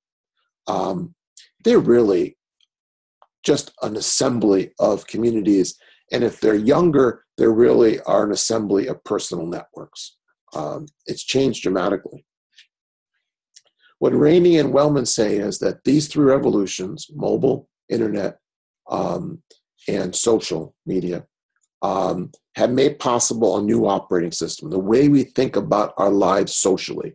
And they call it networked individualism. The hallmark of networked individualism is that people function more as connected individuals and less as embedded group members. And we really know that's true. So everybody is connected, but we tend to be less embedded. And so that's a huge shift in the nature of community as a society, but it's also less embedded as churches.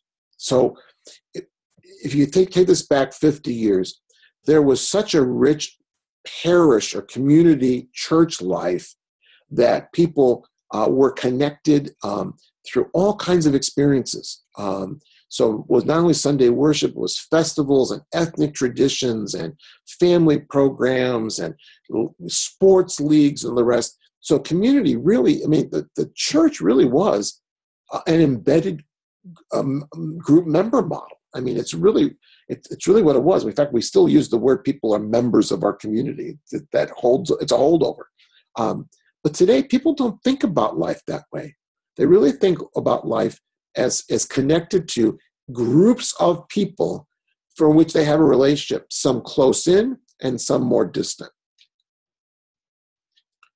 What Wellman and Rainey say is that networked individualism stands in contrast to the long-standing social arrangements that have been formed around large hierarchical bureaucracies and small, densely knit neighbor groups such as households, communities, and work groups. So that's the way life used to be organized. But now, with this new model, networked individualism, it's now the way people connect, communicate, and exchange information. So if you want to think about this model, just think about the way Facebook is developed. Facebook is a networked individualism dream because you are the center of a network of relationships. You have a variety of groups. Many of those groups get particular information from you. and not others. You share photos with some and not others. It's a very interesting way. Facebook is a great example of networked individualism. You're connected, but you're not embedded. And it's more far-flung.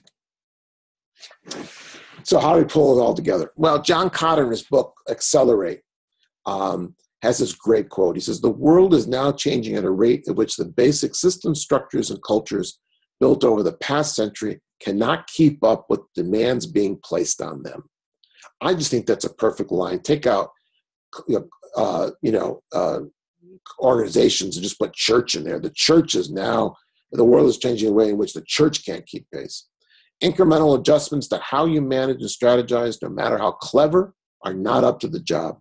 You need something very new to stay ahead in an age of tumultuous change and growing uncertainties.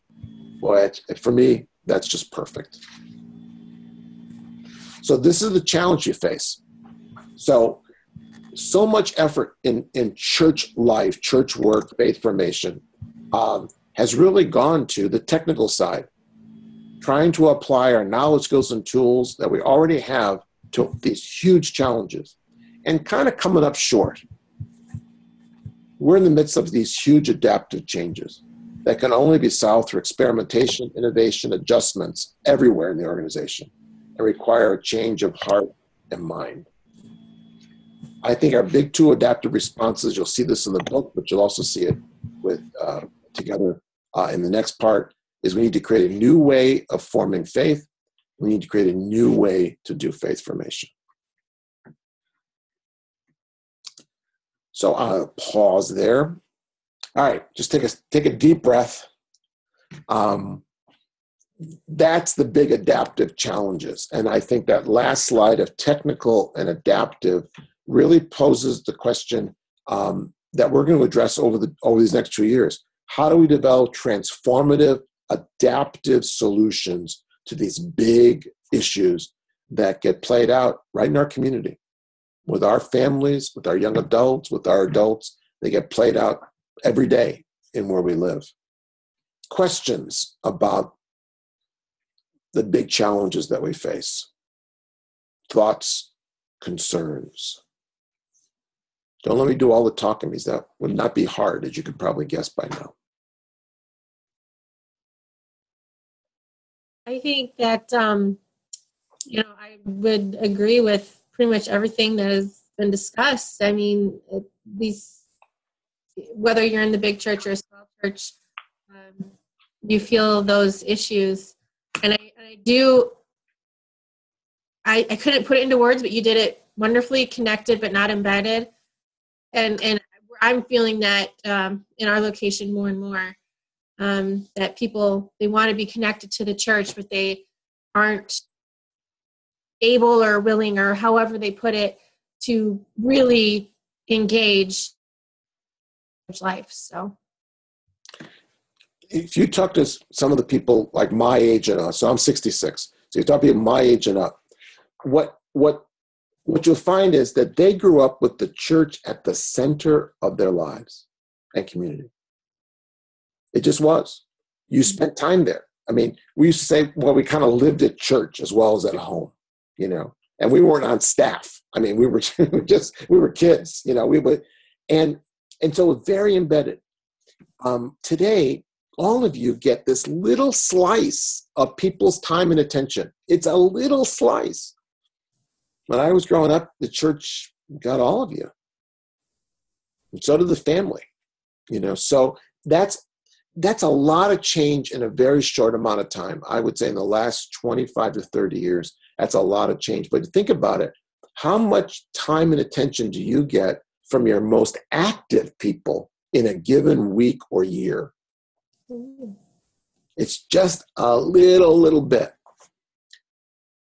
It wasn't so long ago, 2 generations ago, that you had a big chunk of people's time, attention, loyalty, energy.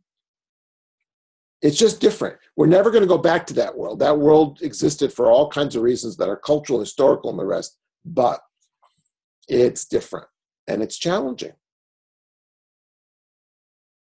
And yet we have the from the first bunch of slides, the statistic about the dones who are still a good majority, a third to 2/3 of them still actively engaged in faith. Yes. So while the institution and the thing that you join and embed yourself in might not be getting as much attention, the people are still connecting with God, which is our primary purpose for existing in the first place. And I think that while we may not see them in our pews on Sunday morning, it sounds as though that is a population not so much that needs us to draw them in to be part of us, but a population that we can learn from as to how they engage their faith in daily lives and in those network ways where it's just it is just another thing that they pay attention to amongst all these other things they pay attention to, as opposed to something that is cordoned off to Sunday morning.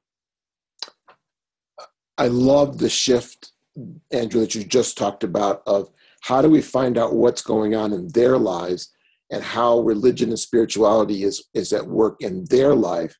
And then maybe ask the question, how can we support and encourage people, even if we do not see them on Sunday?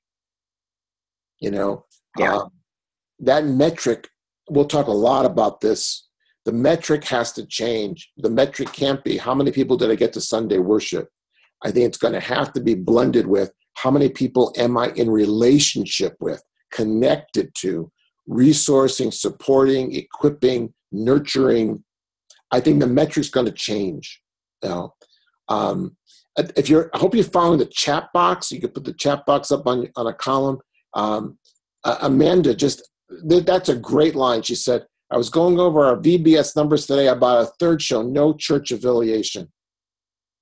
And which is one of the reasons why we should do VBS really, really well and then stay with people for the 11 months until VBS comes back again.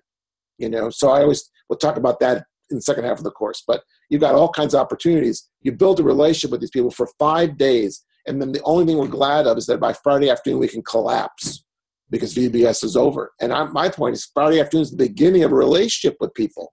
So VBS was kind of you were courting or you were dating.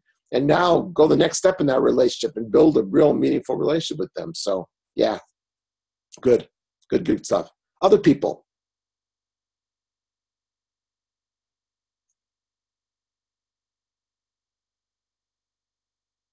Our preschool, we have a preschool here, and I'm unmuting, so you may hear kids in the background because I'm back there with them. Which is all good, joyful noise for me when I work. None of those parents, of the 100 and some parents that come to the preschool, have laptops or personal computers at home anymore. It's all done on their phone. And we've done a really great job with the preschool in embracing that and connecting with them that way. We haven't done that well with the church in that, and that we're still with that generation that is more paper directory, paper newsletter, that sort of thing, to the person who does only just have a cell phone. You have a vast majority. And so it's a little harder to connect, I think, with the technology. Yeah, it can be difficult to connect. It can be difficult to connect. But what's so interesting is one thing I suggest you do what I'll call a technology audit. Excuse me for a minute. Absolutely. I just have to turn down the speaker. There we go. Do a technology audit across the generations and find out what people actually have. Mm-hmm. Or what they have access to. And we'll talk more about that in the second half of the course when we talk about networks and internet and that kind of stuff. But that would be really fascinating, because sometimes people say we don't have things, and all of a sudden you do a little technology audit and you find out, oh my goodness, we have all this, people have access, Mm-hmm. It's the older adults who go to the library every day. What are they going to? They're not going to read the newspaper. They're going to go access, or the person who's got a Kindle now, because the kids, the biggest technology splurge is coming. It's called Christmas, and watch what people are going to get, and because, my 96-year-old mother-in-law, she got my iPad, on it is Kindle and Audible, and she's good to go. It's remarkable. We took everything else off the screen, by the way. She could only press 2 things, book or Audible, because we don't want them messing around, because she plays on the iPad that Apple never intended, So I think she test it with 96-year-olds from now on, not, kids. But she does a book or 2 a week. Right. I mean, like at 96, she can barely hear and she can barely see. Yes. Stop her. There's only 4 words on a screen, but she's able to do it really well. Absolutely. Let's stretch for 10. I have on the East Coast, 37 minutes after the hour. We'll be back at 47 minutes after the hour, and we'll dig into an introduction to the ecosystem. Okay? Just mute yourself and just leave everything on screen, no problem.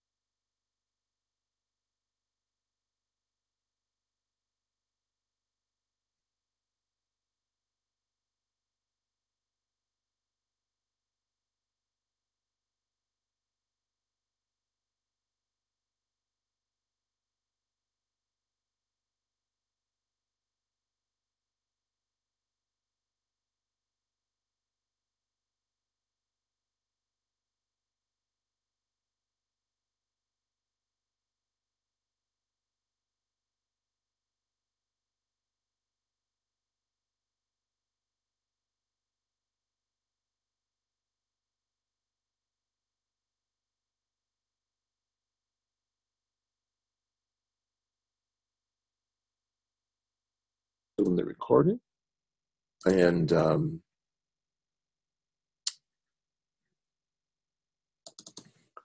hoping everybody sees that.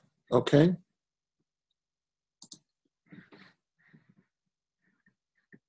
Yes. Yes. Great. Thank you.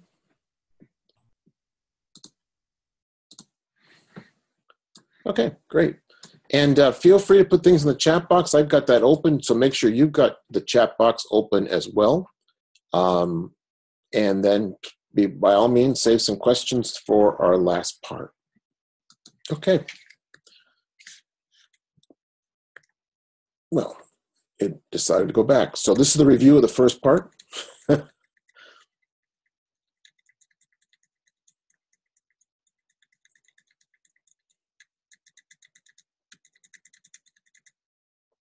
Okay.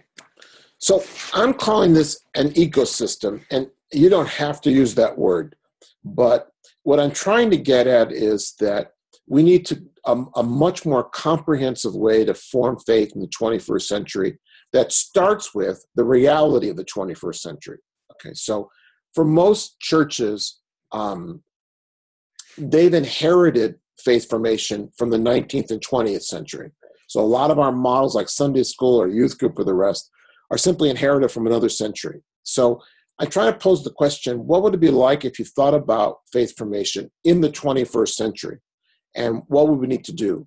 So there's something old and there's something new kind of built into this. It's just important to put a perspective on this. So when we're talking about Christian faith formation, the notion of lifelong journey is really essential. A couple of years back, the Episcopal Church in the U.S. Did a charter for lifelong Christian faith formation. And they just used this very simple but yet challenging understanding. They said, Christian faith formation is a lifelong journey with Christ, in Christ, and to Christ. Lifelong Christian faith formation is lifelong growth in the knowledge, service, and love of God as followers of Christ, as informed by Scripture, tradition, and reason.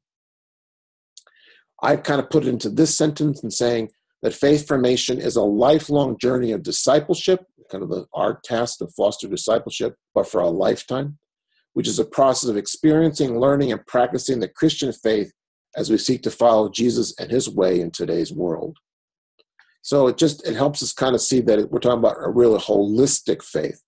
Tom Groom has, in really all of his writing over the last 30, 40 years, has always talked about this more holistic notion of faith as head and heart and hands, informing, forming, and transforming. And I like these two understandings, these two slides, because it just helps us focus on why are we doing what we're doing and how we want to touch the entire person in faith formation. And then out of all the research, I've been using these 8 faith-forming processes as a way to kind of say that these are the kind of the prized things, the cherished things, the evidence-based things that really promote faith growth over the whole lifespan.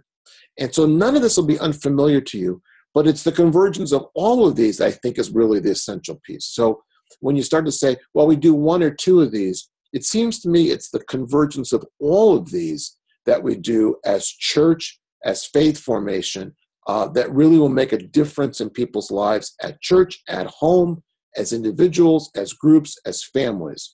So none of those are unfamiliar to you, but it's the convergence of all of those that I think really make a significant difference.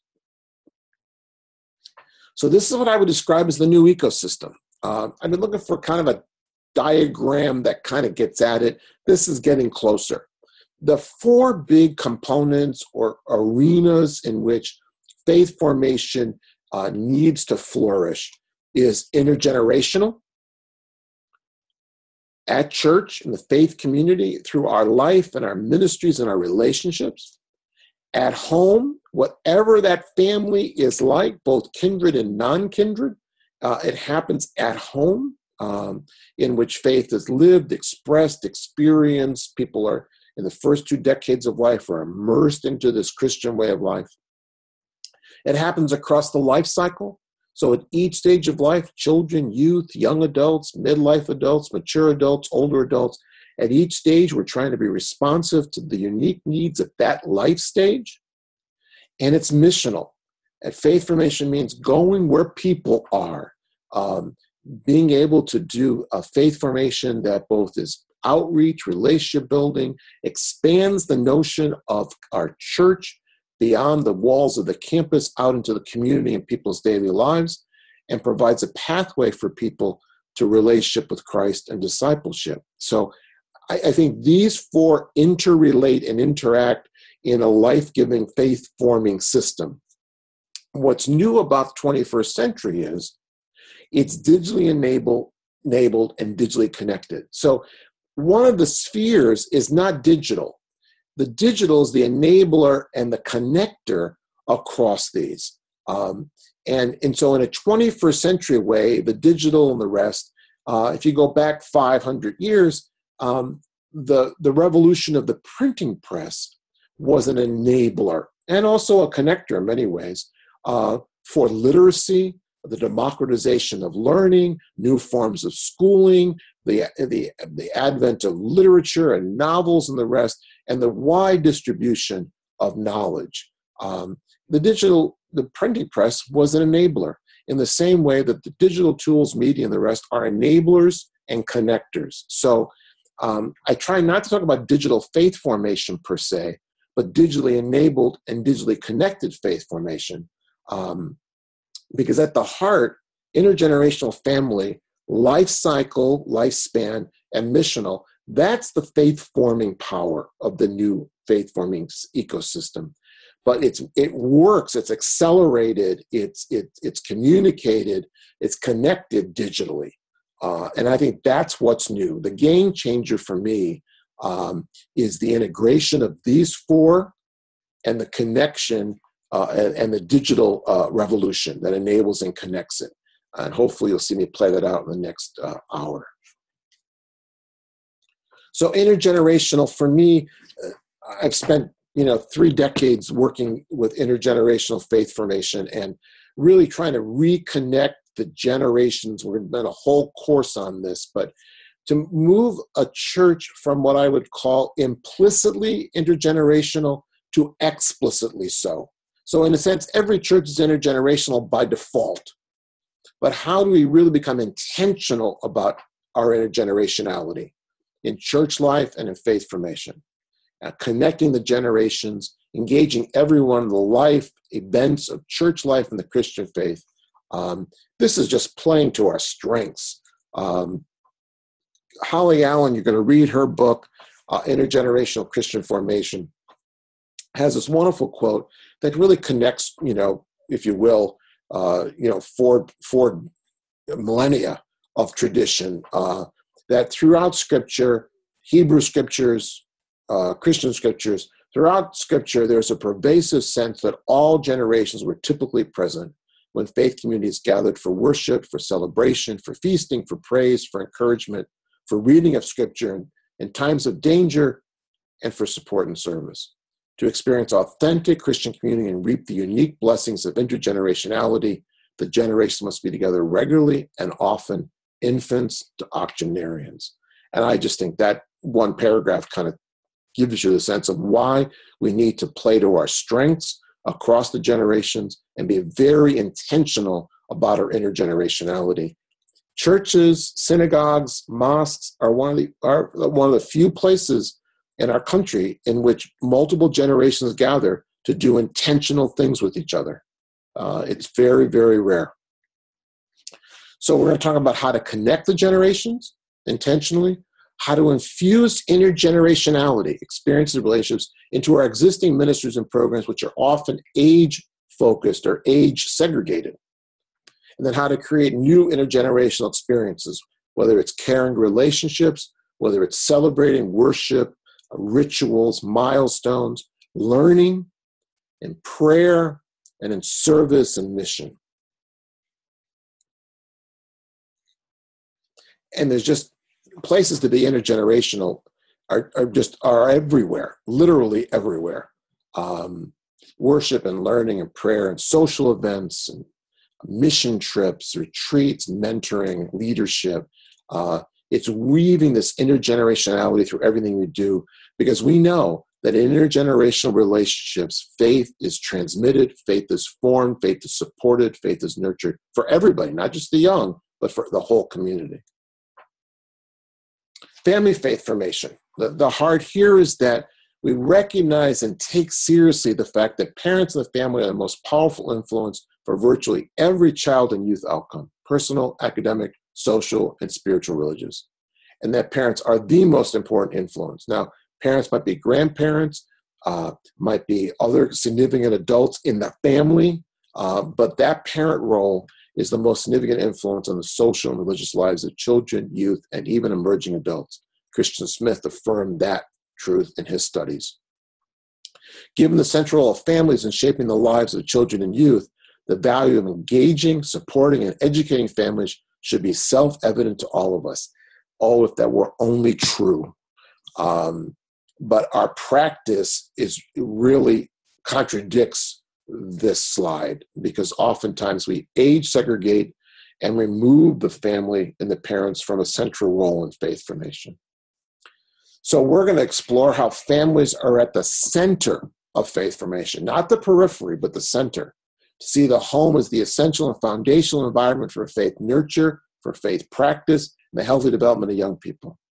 And that building faith formation around the lives of today's families and parents, rather than have the congregation prescribe the programs and activities that families will participate in. This is a central shift. If we put families at the center, we'll take our cues from ministry and faith formation from them, from research about them, as opposed from things we want to prescribe for them. And that diagram tries to get at that. At the center is family and parents, and that church life and ministries and the wider community are there to engage, support, equip, and resource families. Boy, if we made that one shift in church life, so many things would change in our communities. We're going to explore and look more deeply at 8 core strategies. They're not the only 8, but core strategies for nurturing faith at home, for faith in the daily life of families, for families in the context of their community. So we'll look at how to help them discover God in everyday life, how to form faith with young children, young adolescents, older adolescents, milestones, the seasons of the church year, through God in the Bible, through the congregation, the community, how to connect them in a generation with all the other generations, and then develop a strong family life and empower parents and grandparents to be faith formers of their children and grandchildren. Lifelong faith formation is going to look different. Number one is we're going to get beyond children and parents and youth and parents. Those are 2 important stages of life, but they're not the only stages. So that age group and generational faith formation addresses the unique life, tasks, needs, interests, and spiritual journeys of people at each stage of life. So not only do we address individuals in the context of the intergenerational and individuals in the context of their family, but we address individuals in the context of their individual life stage. And so faith formation has this life stage focus to it. Again, a central piece of lifespan faith formation is put the learner at the center. We have so much prescribed curriculum. We buy curriculum from publishers that prescribe the journey. We're going to talk a lot more about how we create networks of learning, faith formation, resource activities, experiences, people, and we fashion that around the learner. But we place the learner at the center, not the curriculum, not the resource, not the program. So we want to offer a variety of content. Oh, I'm sorry. I want to move to this slide, and we'll come back to that. But we'll offer a variety of content. We want to offer content experiences that are responsive. We want to offer multiple environments. More about that in a second. And we want faith formation that really is very 21st century-ish, if you will. Immersive, multimedia, multisensory, visual, participatory, experiential. We now are surrounded by an abundance of religious content in audio, video, digital formats. Faith formation and learning has become on demand. It's mobile. It's 24/7. Pretty remarkable stuff. And our curriculum is going to be formed around these 8 central faith-forming processes. So as I'm working with churches around curriculum, I'm saying the new curriculum are these 8 faith-forming processes. It's not just a content, it's an experience, it's relationships. And so as we work through the life cycle course, we'll look on the left column how we take these 8 faith-forming processes plus people's life stage issues and develop faith formation around that. So even curriculum is going to shift in this new ecosystem. And then lastly, missional. Missional has 2 dimensions for me. It has the outreach piece, connection, relationship building, engagement. Expand the campus. Move the church campus out into the world. The whole world is the church. And then provide pathways for people. As a result of our outreach, our relationship building, people may inquire, provide pathways for people to consider or reconsider the Christian faith. I've always liked the title of one of Marcus Borg's book, and the book was Meeting Jesus Again for the First Time. I think a lot of people have probably met the Christian faith or met the church or met Jesus earlier in their life, and they really need an experience of meeting Jesus again for the first time. And there's all kinds of marvelous experiments, and when you get to the missional course, you may start considering those. St. Lydia's is in Brooklyn, New York, and it's a dinner church. It started in Manhattan, and they've kind of moved over. It's a dinner church that uses their space as a co-working space for the neighborhood during the day, and then church and programming and Sunday worship in the same space. So it's they say it's a church where life is lived out around the table. Pretty impressive place, St. Lydia's. And this is, you'll meet Keith Anderson, if not in person in a course, but in his book as well, his book, The Digital Cathedral. But he does a God on Tap in his community in Pennsylvania. And that's an actual picture of God on Tap. And they are in a bar with God on Tap. And so it's physical, but it's also virtual. So his God on Tap blog prepares people for what they'll be discussing that night. And then they actually sit down, and this is the fun part, have a beer and talk about faith and life.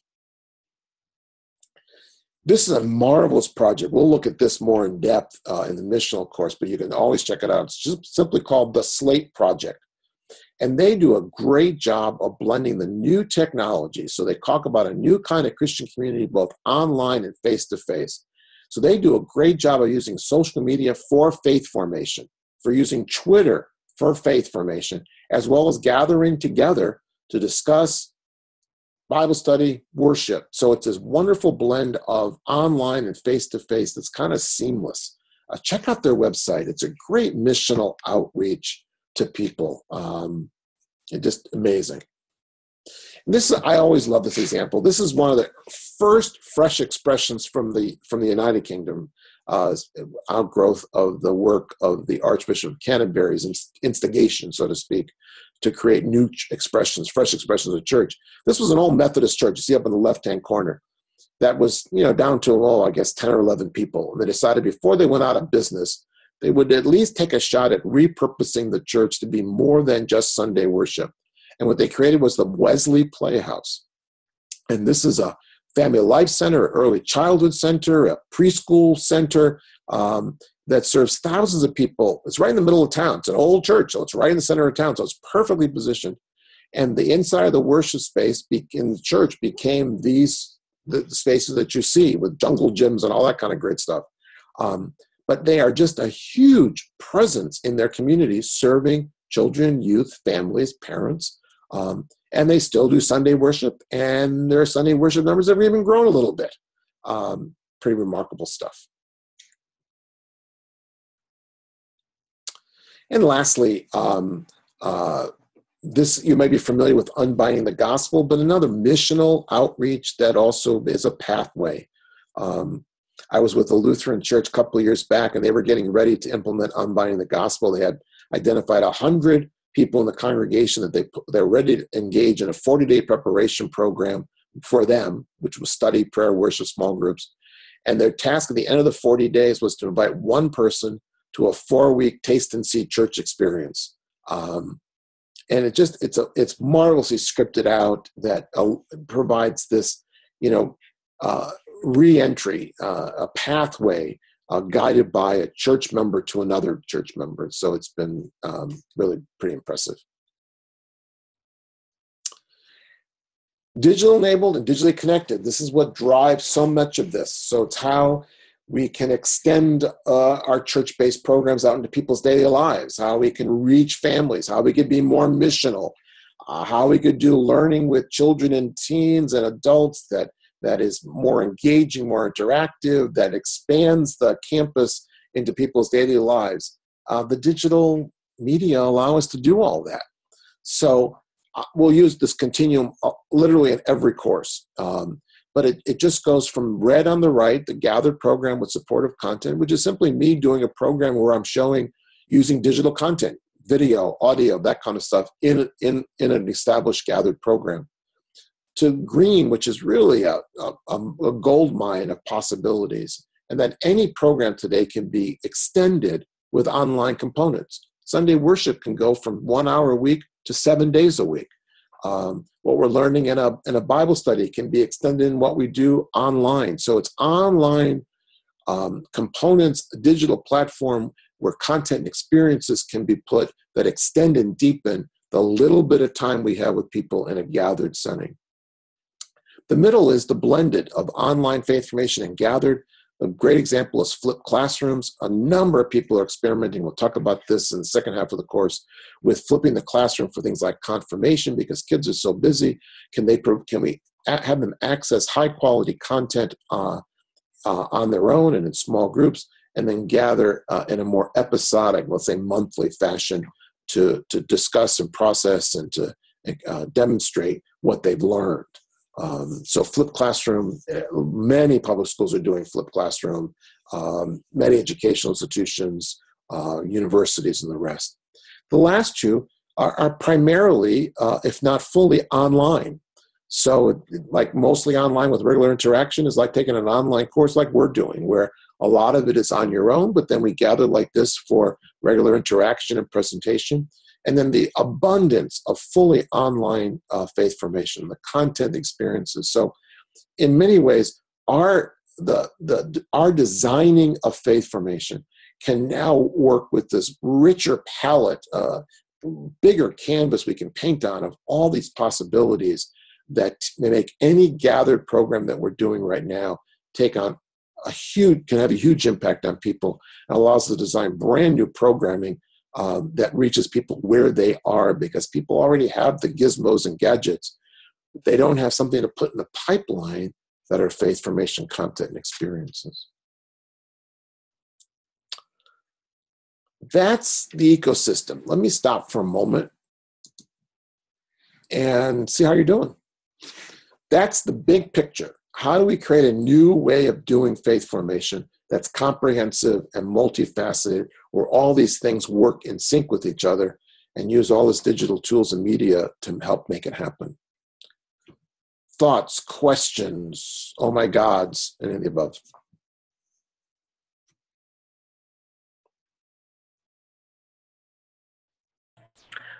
We are struggling with intergenerational. It seems that how most people define it around here is the parents, the children, and maybe an older adult or two. Single adults, young adults, they don't see it applies to them. Older adults who don't want to do something that might be too youthful, it doesn't apply to them, that sort of thing. So I was just wondering how you would define it to your congregation. Well, parent-child, it is intergenerational, but I call that family. Yeah, that's family. Yeah. And I think for me, I want to add the third generation to that. So intergenerational for me is at least 2 generations. So you could have the grandparent with the grandchild generation. Mm-hmm. But it's not family faith formation. Right. And so I try to distinguish the two. I don't think I'm slicing this too thinly. I think I want to separate the two. There's so many doors to intergenerational. In other words, but it is about for me, it's about all the generations in the faith community, how I connect them. And sometimes it's intentional on your part, but very subtle on their part. So it's the ways that you take advantage of all the opportunities that you already have, where there's not explicit connections being made, where it's not intentional. So, one church, all they did was look at every time they gathered to ask, how are we hospitable, and how do we get the generations to simply talk to each other in every gathering we do?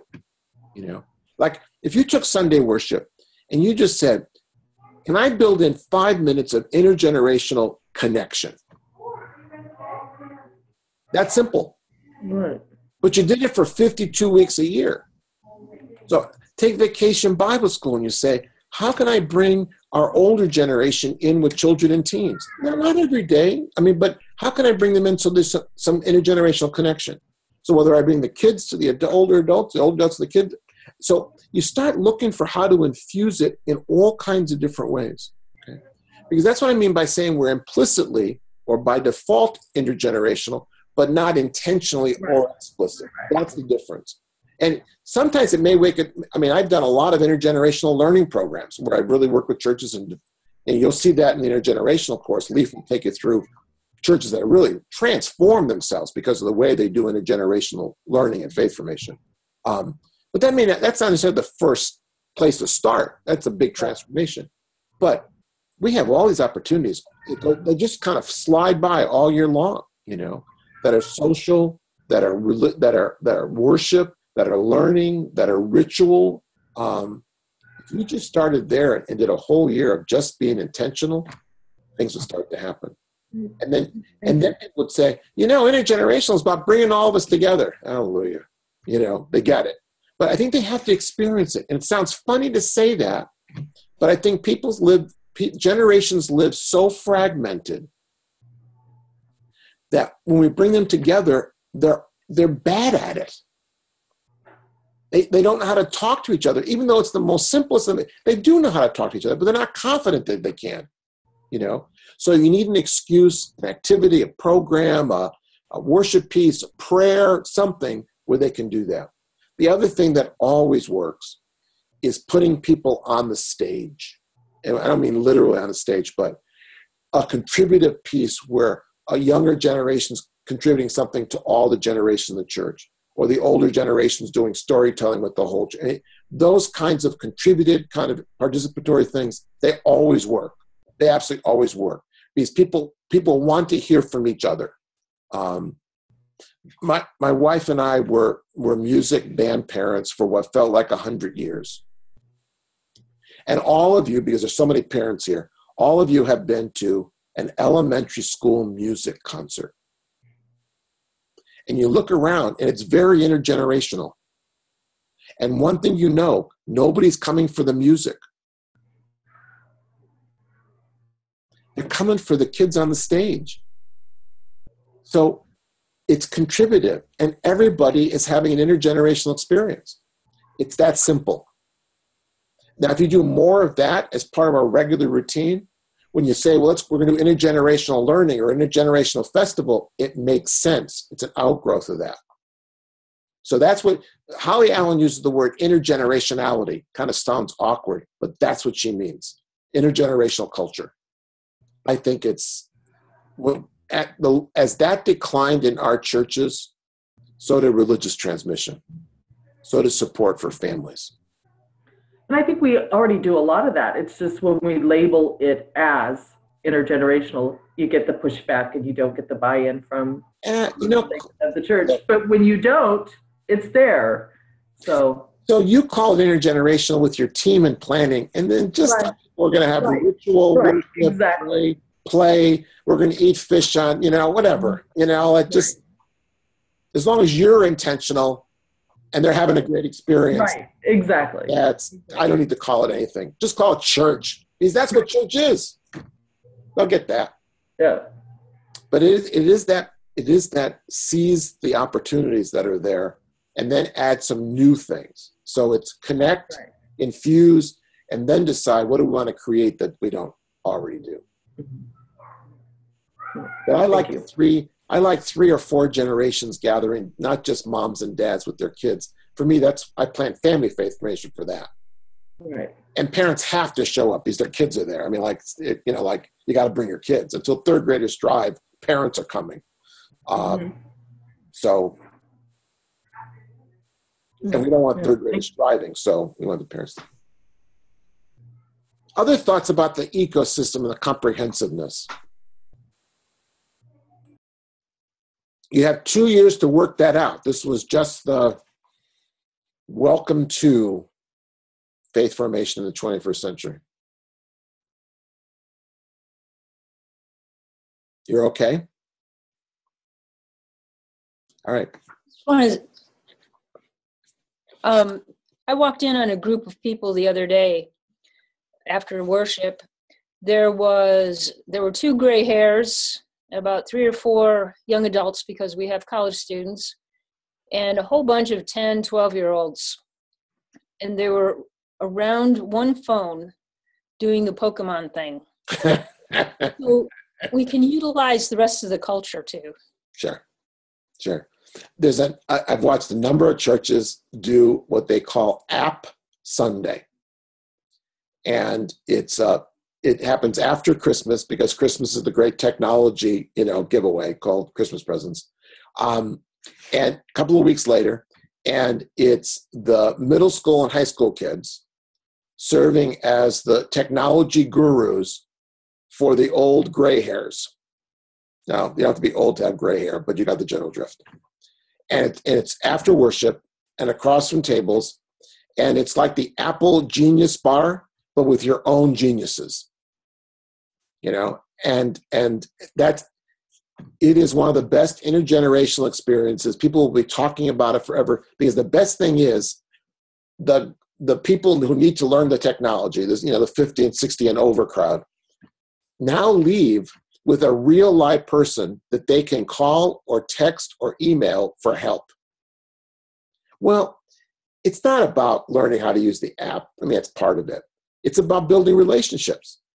And those relationships are conduits for faith. So all of a sudden, all these app gurus now have relationships with 3, 4, 5 adults in the community who know them by name.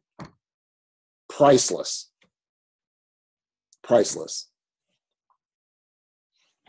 Merton Straumann discovered that 5 or more thing back in 1974 in 5 Cries of Youth. And every research study, whether it was Search Institute or the Fuller Youth Institute, keep coming up with be a 5-to-1 church, 5 adults to 1 kid. This is just an easy way to do it without ever saying 5-to-1 or saying intergenerational, just do it and be that and have some fun. Okay, let's look at the last piece, network, and then think about questions you have about this whole big piece. And don't be overwhelmed or too overwhelmed or something like that. All right, I'm going to share the screen again.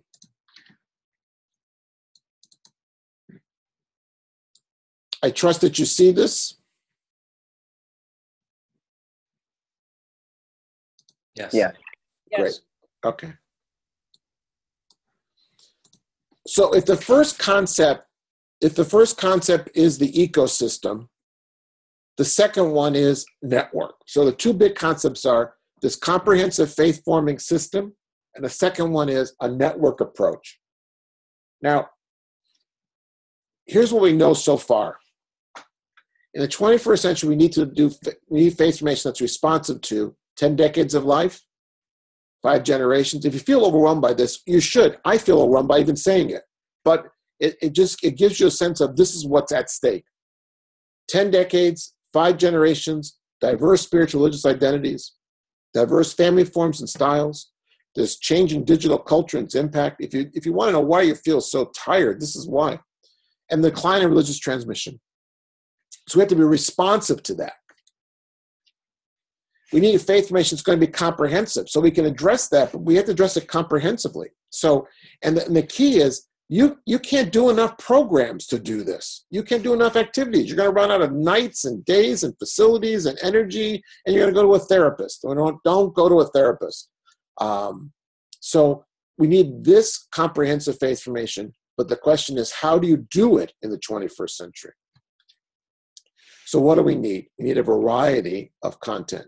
As people's needs are more diverse, we have to respond with a variety. We need new methods, immersive, multimedia, participatory. We need new formats.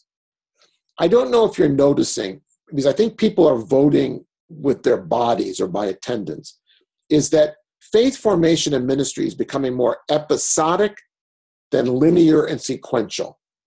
It's like, if you go to recruit somebody to be a 4th grade Sunday school teacher and you say 30 weeks, the look they're giving you is, this is a lifetime commitment.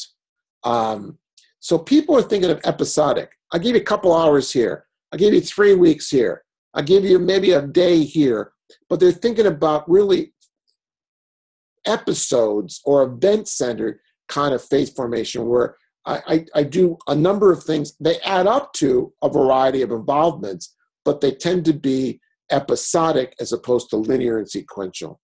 We're talking a lot more about micro-learning, especially in digital formats, 5, 10, 15 minutes. I mean, some of us might remember when a YouTube video went, 10 or 12 minutes, and we thought, boy, that's really short. Now it's 3 to 5. And if you do a Vine video, it's, 6 or 8 seconds? I mean, like, really? On demand. In other words, it has to be just in time. So if I have time, can I do faith formation? If I have to drop everything to schedule it and come to where you are on a specific time, you know right off the bat that participation is going to go down and go down dramatically. It's now mobile, personal participatory, it can go anywhere, and it can be available 24/7 on a digital platform. It has to be designed with new digital media and digital platforms that allow us to blend physical settings and virtual settings. And we need to have multiple environments, self-directed, mentored at home, in small groups, large groups, church-wide, that's the intergenerational piece, in the community and out in the world. So all of a sudden, we've just broadened our campus again.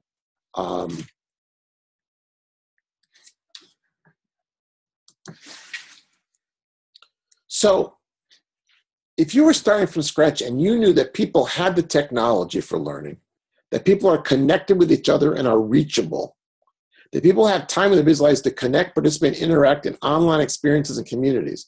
How many times a day do people check their Facebook status, or Facebook updates and posts, texts, all that kind of stuff? They do connect as part of the daily flow of life. That people are already engaged in learning online. They're already doing it as part of their job, work, avocation, Boy Scouts, Girl Scouts, whatever. They're watching, coaching videos because they're coaching soccer, baseball, basketball, fill in the blank. People are already engaged with others online in spiritual experiences. I'm amazed at the variety of prayer devotional apps and the rest, and the traction that they get from people. It's remarkable. And that people now have access to an abundance of content in all types of media formats. Podcasts. I mean, podcasts are huge again because they're so portable. It's now available 24/7. And really the vast majority of the stuff is all free. So if you knew all of this, how would you do faith formation? That, for me, is the big question. So I'm going to suggest this. We would start to do faith formation as a network. This is a real website. Families, it's one of the 3 websites I've created as example kind of websites. So here's a network for families. Now, the menu items across there, it's just meant as an illustration, not a real church, but the menu items across there are big content areas that reflect the 8 faith-forming processes we looked at and the reality of family life. And that those are put together in what people are calling playlists. Now, we're all familiar with playlists, iTunes, Spotify, but we're curating now playlists of content experiences around the lives of families. So this platform is available 24/7, that people can access it. And some of it is gathered programs at church. But a lot of it is we come to you programming, whether it's like a webinar for parents, whether it's monthly events or experiences, whether it's a monthly activity, whether it's in support of Sunday worship. The blend of you come to us, we go to you, that kind of two-way street is really, really important. So on a digital platform, we can integrate our response to all the diversity in families and to those 8 faith-forming processes and their stage of life. And so we curate playlists. So one of the big shifts over the next 2 years will be to move from what I call creators of all the content activities and programming and the designers to become curators of experiences and content and relationships and programming and activities. So think about curating and creating on a continuum. And what's going to happen is we're going to be much more curators who sometimes create, as opposed to now primarily creators who sometimes curate. That will be the shift. And so here you have playlist of content. We'll talk about how to design a network in 4-month seasons, fall, winter, spring, and summer. And that will curate great content and will create some programming and content that we can't find. And so this is organized around 8 big areas: milestones, seasons, Bible and Sunday worship, intergenerational events at church, family life, parents, God in daily life, and faith at home. Well, I got these 8 categories. These are simply the 8 strategies I outlined before in terms of families at the center. We can do the same thing with adults. In fact, this is perfect for adults. A digital platform that has lots of digital experiences, small communities and the rest, and some gathered programming at church. Same concept. Build a network. You'll be doing this, and you'll do this really well. And then playlists, adult living, discovering faith, enriching faith, scripture, seasons of the year, service and mission, spiritual life, Sunday worship. This kind of content is now available to us. Create some, curate a lot. It's available 24/7. It's mobile responsive. All the new websites are mobile responsive. Looks good on a phone. Looks good on a tablet. Excuse me. Looks good on a computer, obviously. But it's faith formation that's both on the go, connect with you, as well as at church. And it's that blended model. Remember that from the continuum.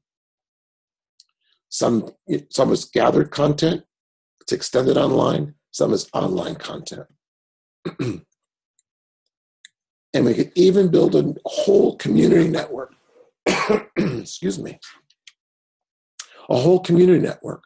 This was actually a prototype I did for a church I was working with that wanted to build out a website for their whole community. And every month they're taking a Christian practice or virtue, and they're building Sunday worship. It's not a lectionary-based church. They'll do a sermon series on that. And so Sunday worship is the whole church experience, intergenerational. And then it will extend out into adult, young adult, teens, and just off the edges, families with children. And each of them will have content appropriate in September, this month, to gratitude, next month, generosity, service, peace. We're doing this for the next 16 months of programming. And they're calling it A Life Worth Living, a community-wide, year-long faith formation experience. So there's all kinds of ways to build networks. This one's built around the primacy of Sunday worship and intergenerational experiences, and then out to live that as adults, young adults, teens, and families with children. This one's built around adults in basically in all their diversity, with a variety of diverse activities and playlists for them. And this one's built around families and the realities of family life. And again, with a diverse set of experiences that they would have at home, in the car, at the ball field, at church. So when we're talking about faith-forming networks, we're really talking about building out these kinds of experiences for people that just gives us a broader platform to do faith formation. Ecosystem combined with network, digitally enabled, digitally connected. That's what you got yourself in the midst of. So I hope you're ready for the journey. It's a great journey.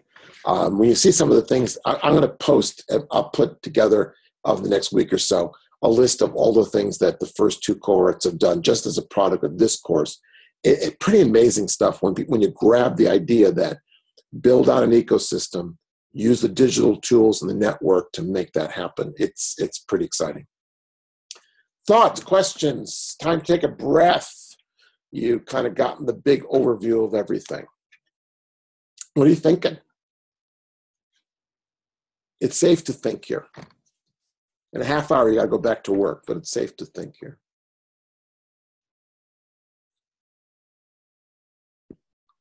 Hi, hopefully I won't lose you this time. Are you there? I'm here. Okay, yeah, I lost you before. I think it's very exciting. I really like how we're looking at nurturing relationships through a different venue. And also from, I think what some have called the attractional model to the missional model, you know, going out and remembering what we're called to do. But I think there are a lot of creative ideas, just the things you've shown so far. You know, I've been jotting down. I was like, oh, confirmation. I have to come up with confirmation stuff. What about if I did happen to do something, you know? So my mind is starting to go with that. So, and I'm pretty lucky because I have some people here who I think are excited about doing some new things. So I'm looking forward to learning. Yeah. I'm glad you said that, Pamela. It's just, it is about relationships. People sometimes get hung up on the digital side, and I say, oh, don't get hung up there. It's about relationships, and it's about doing faith formation. And the best part about the digital revolution is this: even if I don't know how to do it, I've got a community of people. I've got Facebook experts, I got Twitter experts, I got probably website builder experts right in my community who have never been asked to share their gifts and talents. So I'm gonna uncover some folks. Or I'm going to cover some people who know people, and I got people who can help me do this. So I'm not so much concerned that you know how to do all the technical stuff. I just want to bring our faith formation expertise to the table to say, how do we do faith formation if we have all this available to us? I think for me, it's exciting. I often look at all the tools and media and the free stuff and said, when I started 46 years ago in this, I filled a half a shelf with every youth ministry resource I could find in 1969. There just was nothing. And if I had a tenth of what's available today in 69, what we could have done, would have just been unbelievable, Mm-hmm. And, but now it's 2016 and it can still be unbelievable. So what are you thinking? I think you kind of touched on something else that will be important, is that you're going to be sharing, what the other cohorts have done. Yeah. You talked about, gosh, if I had all this information that's out there now, back when, and I think that sometimes we forget that there are others out there that can help us, that either have paved the way or are working alongside the same area that we are in. And it's going to be important for us to work together. One of my friends says glean and adapt. The other says steal for Jesus. And the technical name for that is curating. It sounds much better. And I just, I've been very lucky in my setting that I have really wonderful colleagues around that I can ask, well, what are you doing about this? And what can we do together to help this out? And I'm looking forward to, working with everyone here on sharing, what we have too. So I'm hoping that over the 2 years, as the other two groups have done, is that as you share things, whether real time or off time, people can comment on each other's thoughts as well as work and share with each other. Because I think that sharing was already happening in the chat box of, think about this resource. Have you tried this? We tried that. You want to do that. That's what this is meant for, and we'll keep building it into each of the programs. You'll see I'll do a bunch of churches next time that have already gone down this road 3, 4, 5 years ago. And so you got a chance that they've been at it for a while. And so what are they doing? How are they thinking about this? What are they learning about? The nice thing about being cohort 3 is there was a cohort 1 and 2. The nice thing about being 2016 is that, there's churches that started back in 2010, 2011, trying some new stuff. Other thoughts, questions, comments?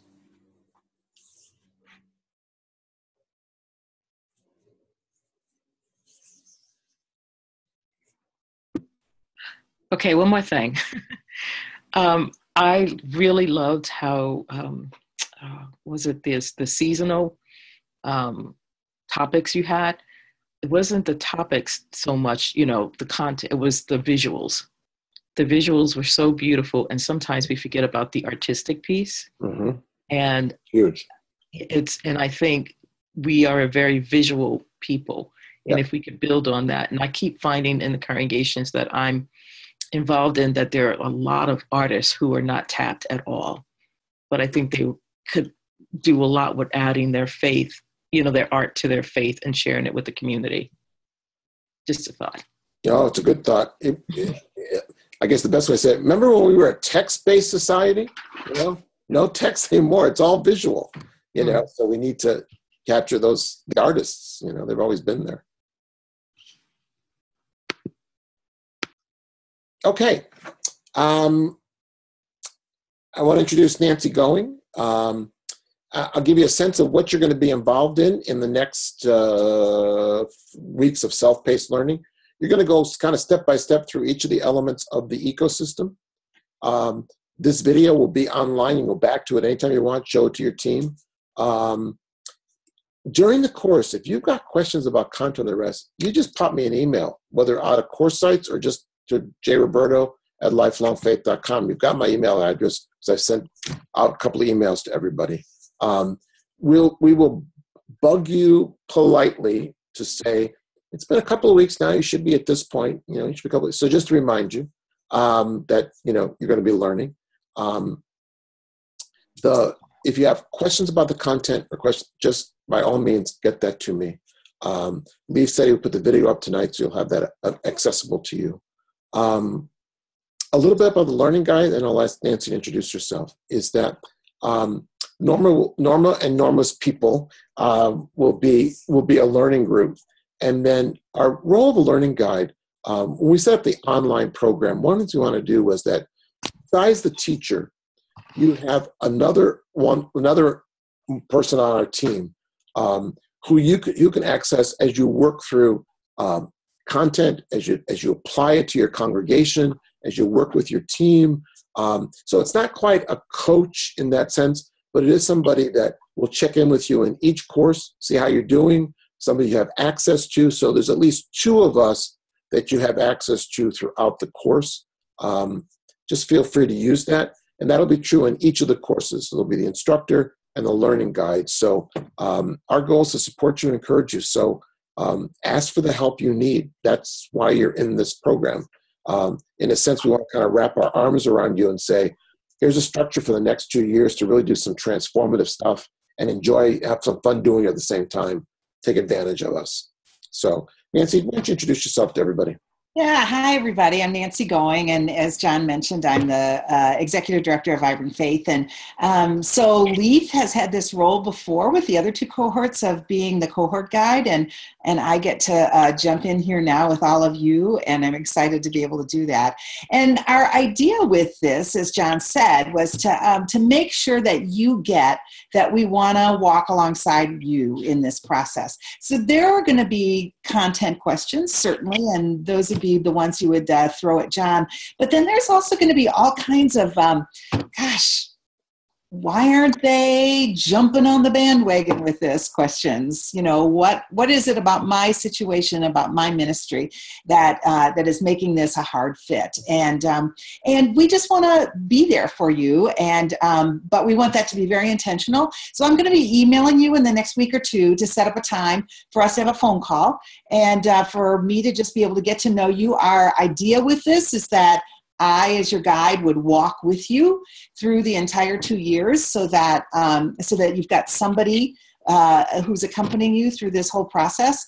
And so I'm looking forward to this being the beginning of that relationship. So you'll have a variety of teachers coming and going through the courses, but the cohort guide will be the person who is the person who's accompanying you through the process.